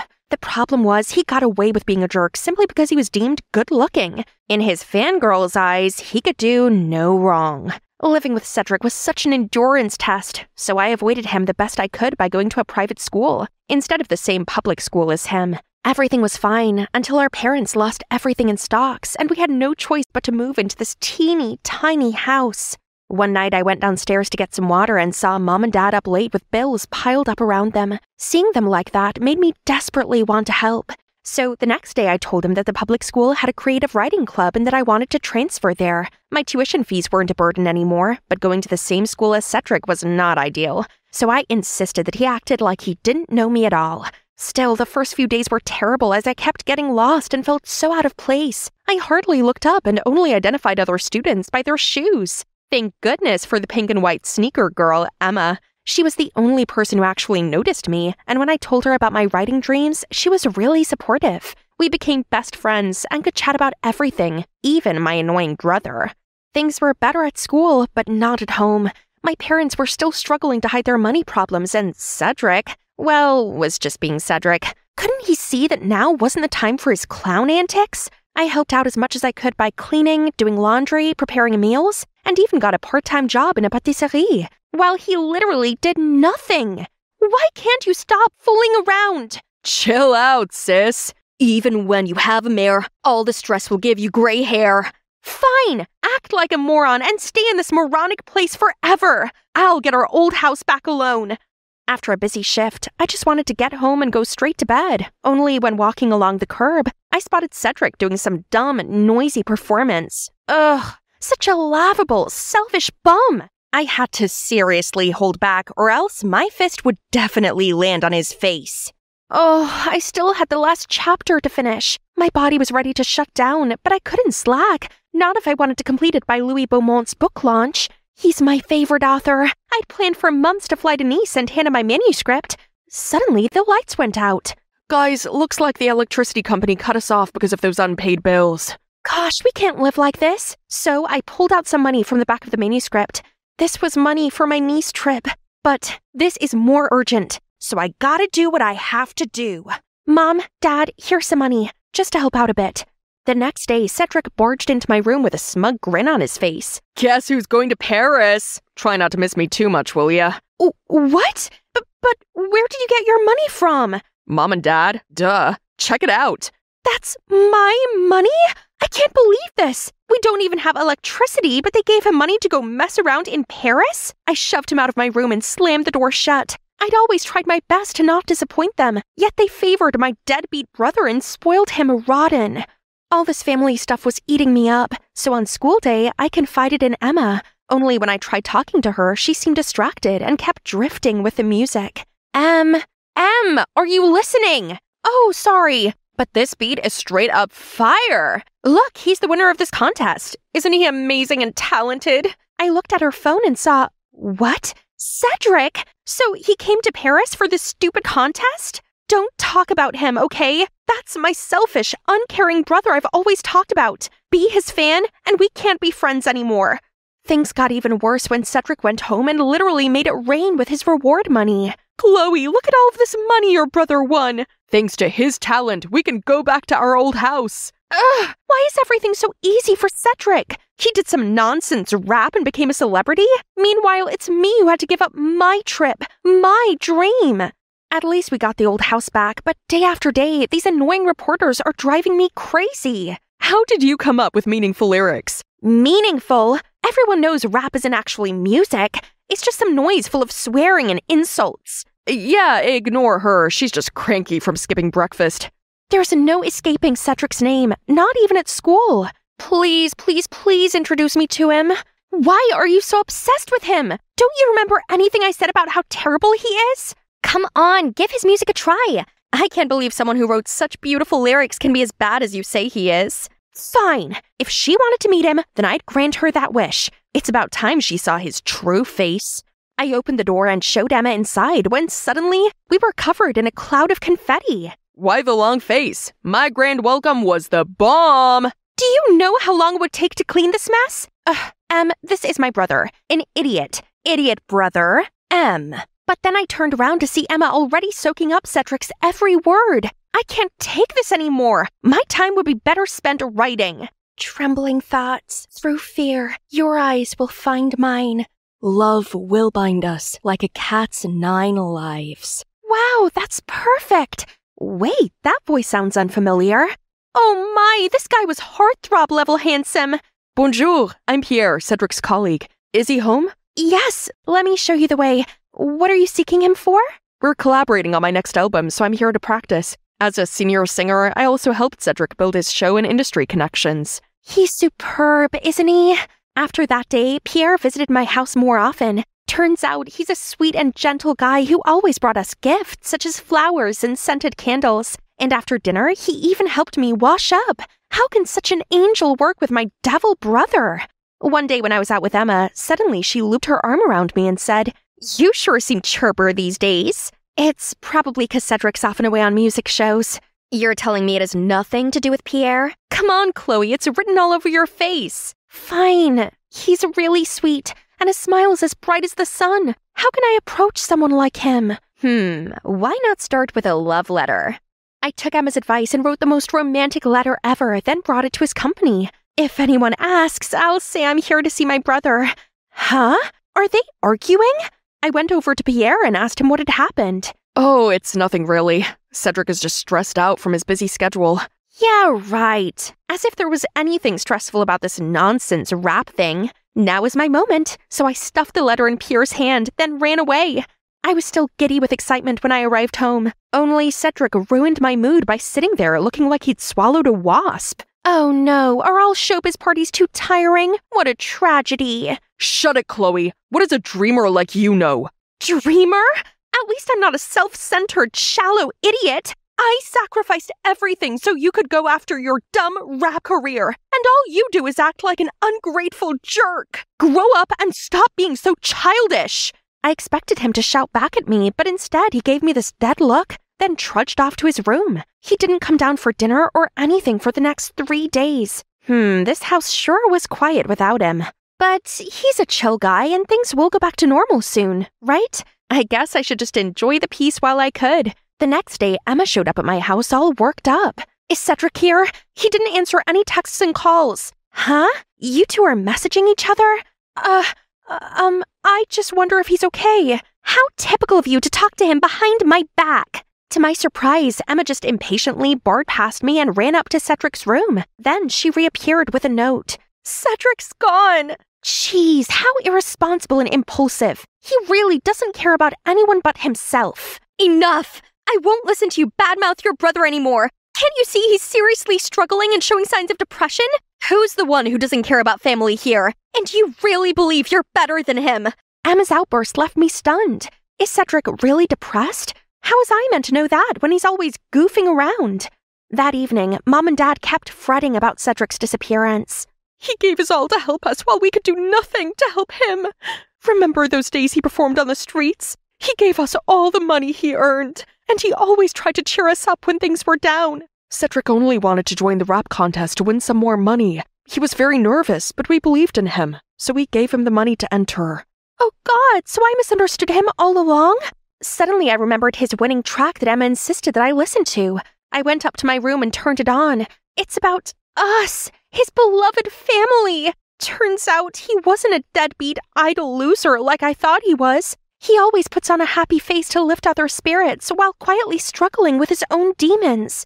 I needed to find him and apologize immediately, so I went to Pierre for help. I had no idea he was struggling so badly. I should have noticed that he was suffering and not overloaded him with work. But there's an important show coming. If Cedric was a no-show, he'd be in breach of his contract and have to pay a huge sum in compensation. Oh no, that's not good. What should we do now?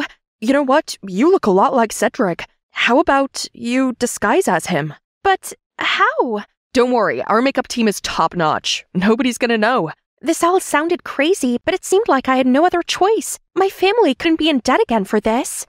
Being this close to Pierre made my heart flutter. He took me for my makeover, then I learned to lip sync and perform on stage. I even tried to walk and talk like my brother. I felt bad about deceiving his fans, but I couldn't risk Cedric getting into big trouble. It's only a one-time thing. Sometimes I lip sync too. It's no big deal. I felt a bit confused. Then suddenly, a stage crew member above me accidentally dropped a wrench. It could have knocked me off if Pierre didn't swoop in and save the day. Now, back to practicing, and oh boy, was it hectic. Pierre stayed with me the whole time and was really supportive. We also never stopped trying to look for Cedric together. I felt our connection growing, but couldn't figure out why he hadn't made any move. Maybe my first letter hadn't been clear enough, so I sneaked into Pierre's room and left him another one. Only later that day, I saw him glued to his phone, so I took a glance. Huh? He was messaging somebody with a very cheesy nickname.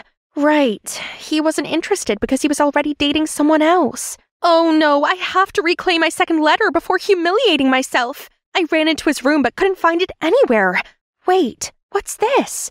Here comes the big night. I was absolutely terrified. Pierre smiled sweetly at me and held my hands. We shared a look, then stepped on stage together.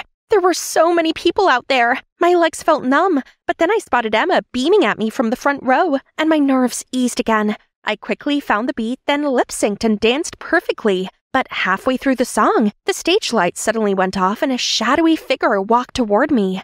Cedric! The audience oohed and awed, then clapped in excitement as Cedric continued the rest of the performance. During the break, everyone went backstage and saw Pierre grab Cedric's arm.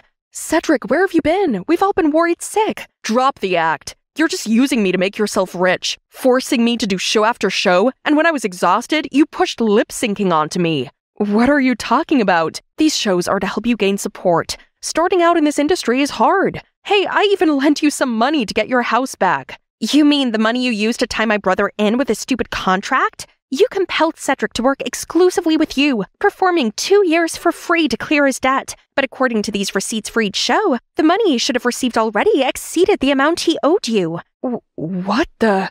Surprised much? Now we have all the evidence against you. So what? Cedric signed it anyway. A contract is a contract. Break it and I'll get you kicked out of the company and make sure you never get any show again. Your whole family will be dirt poor like before. I don't think so. What would the public say if they knew you've been flirting with him all along, and when he rejected you, you manipulated and overworked him until he agreed to date you?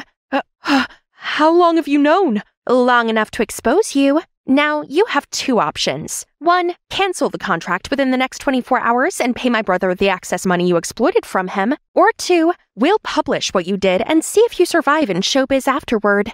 I don't hate you for having feelings for me, but this deal is not fair. Pierre looked nervous and angry, then just stormed off. I turned to my annoying, goofy brother and gave him a big hug.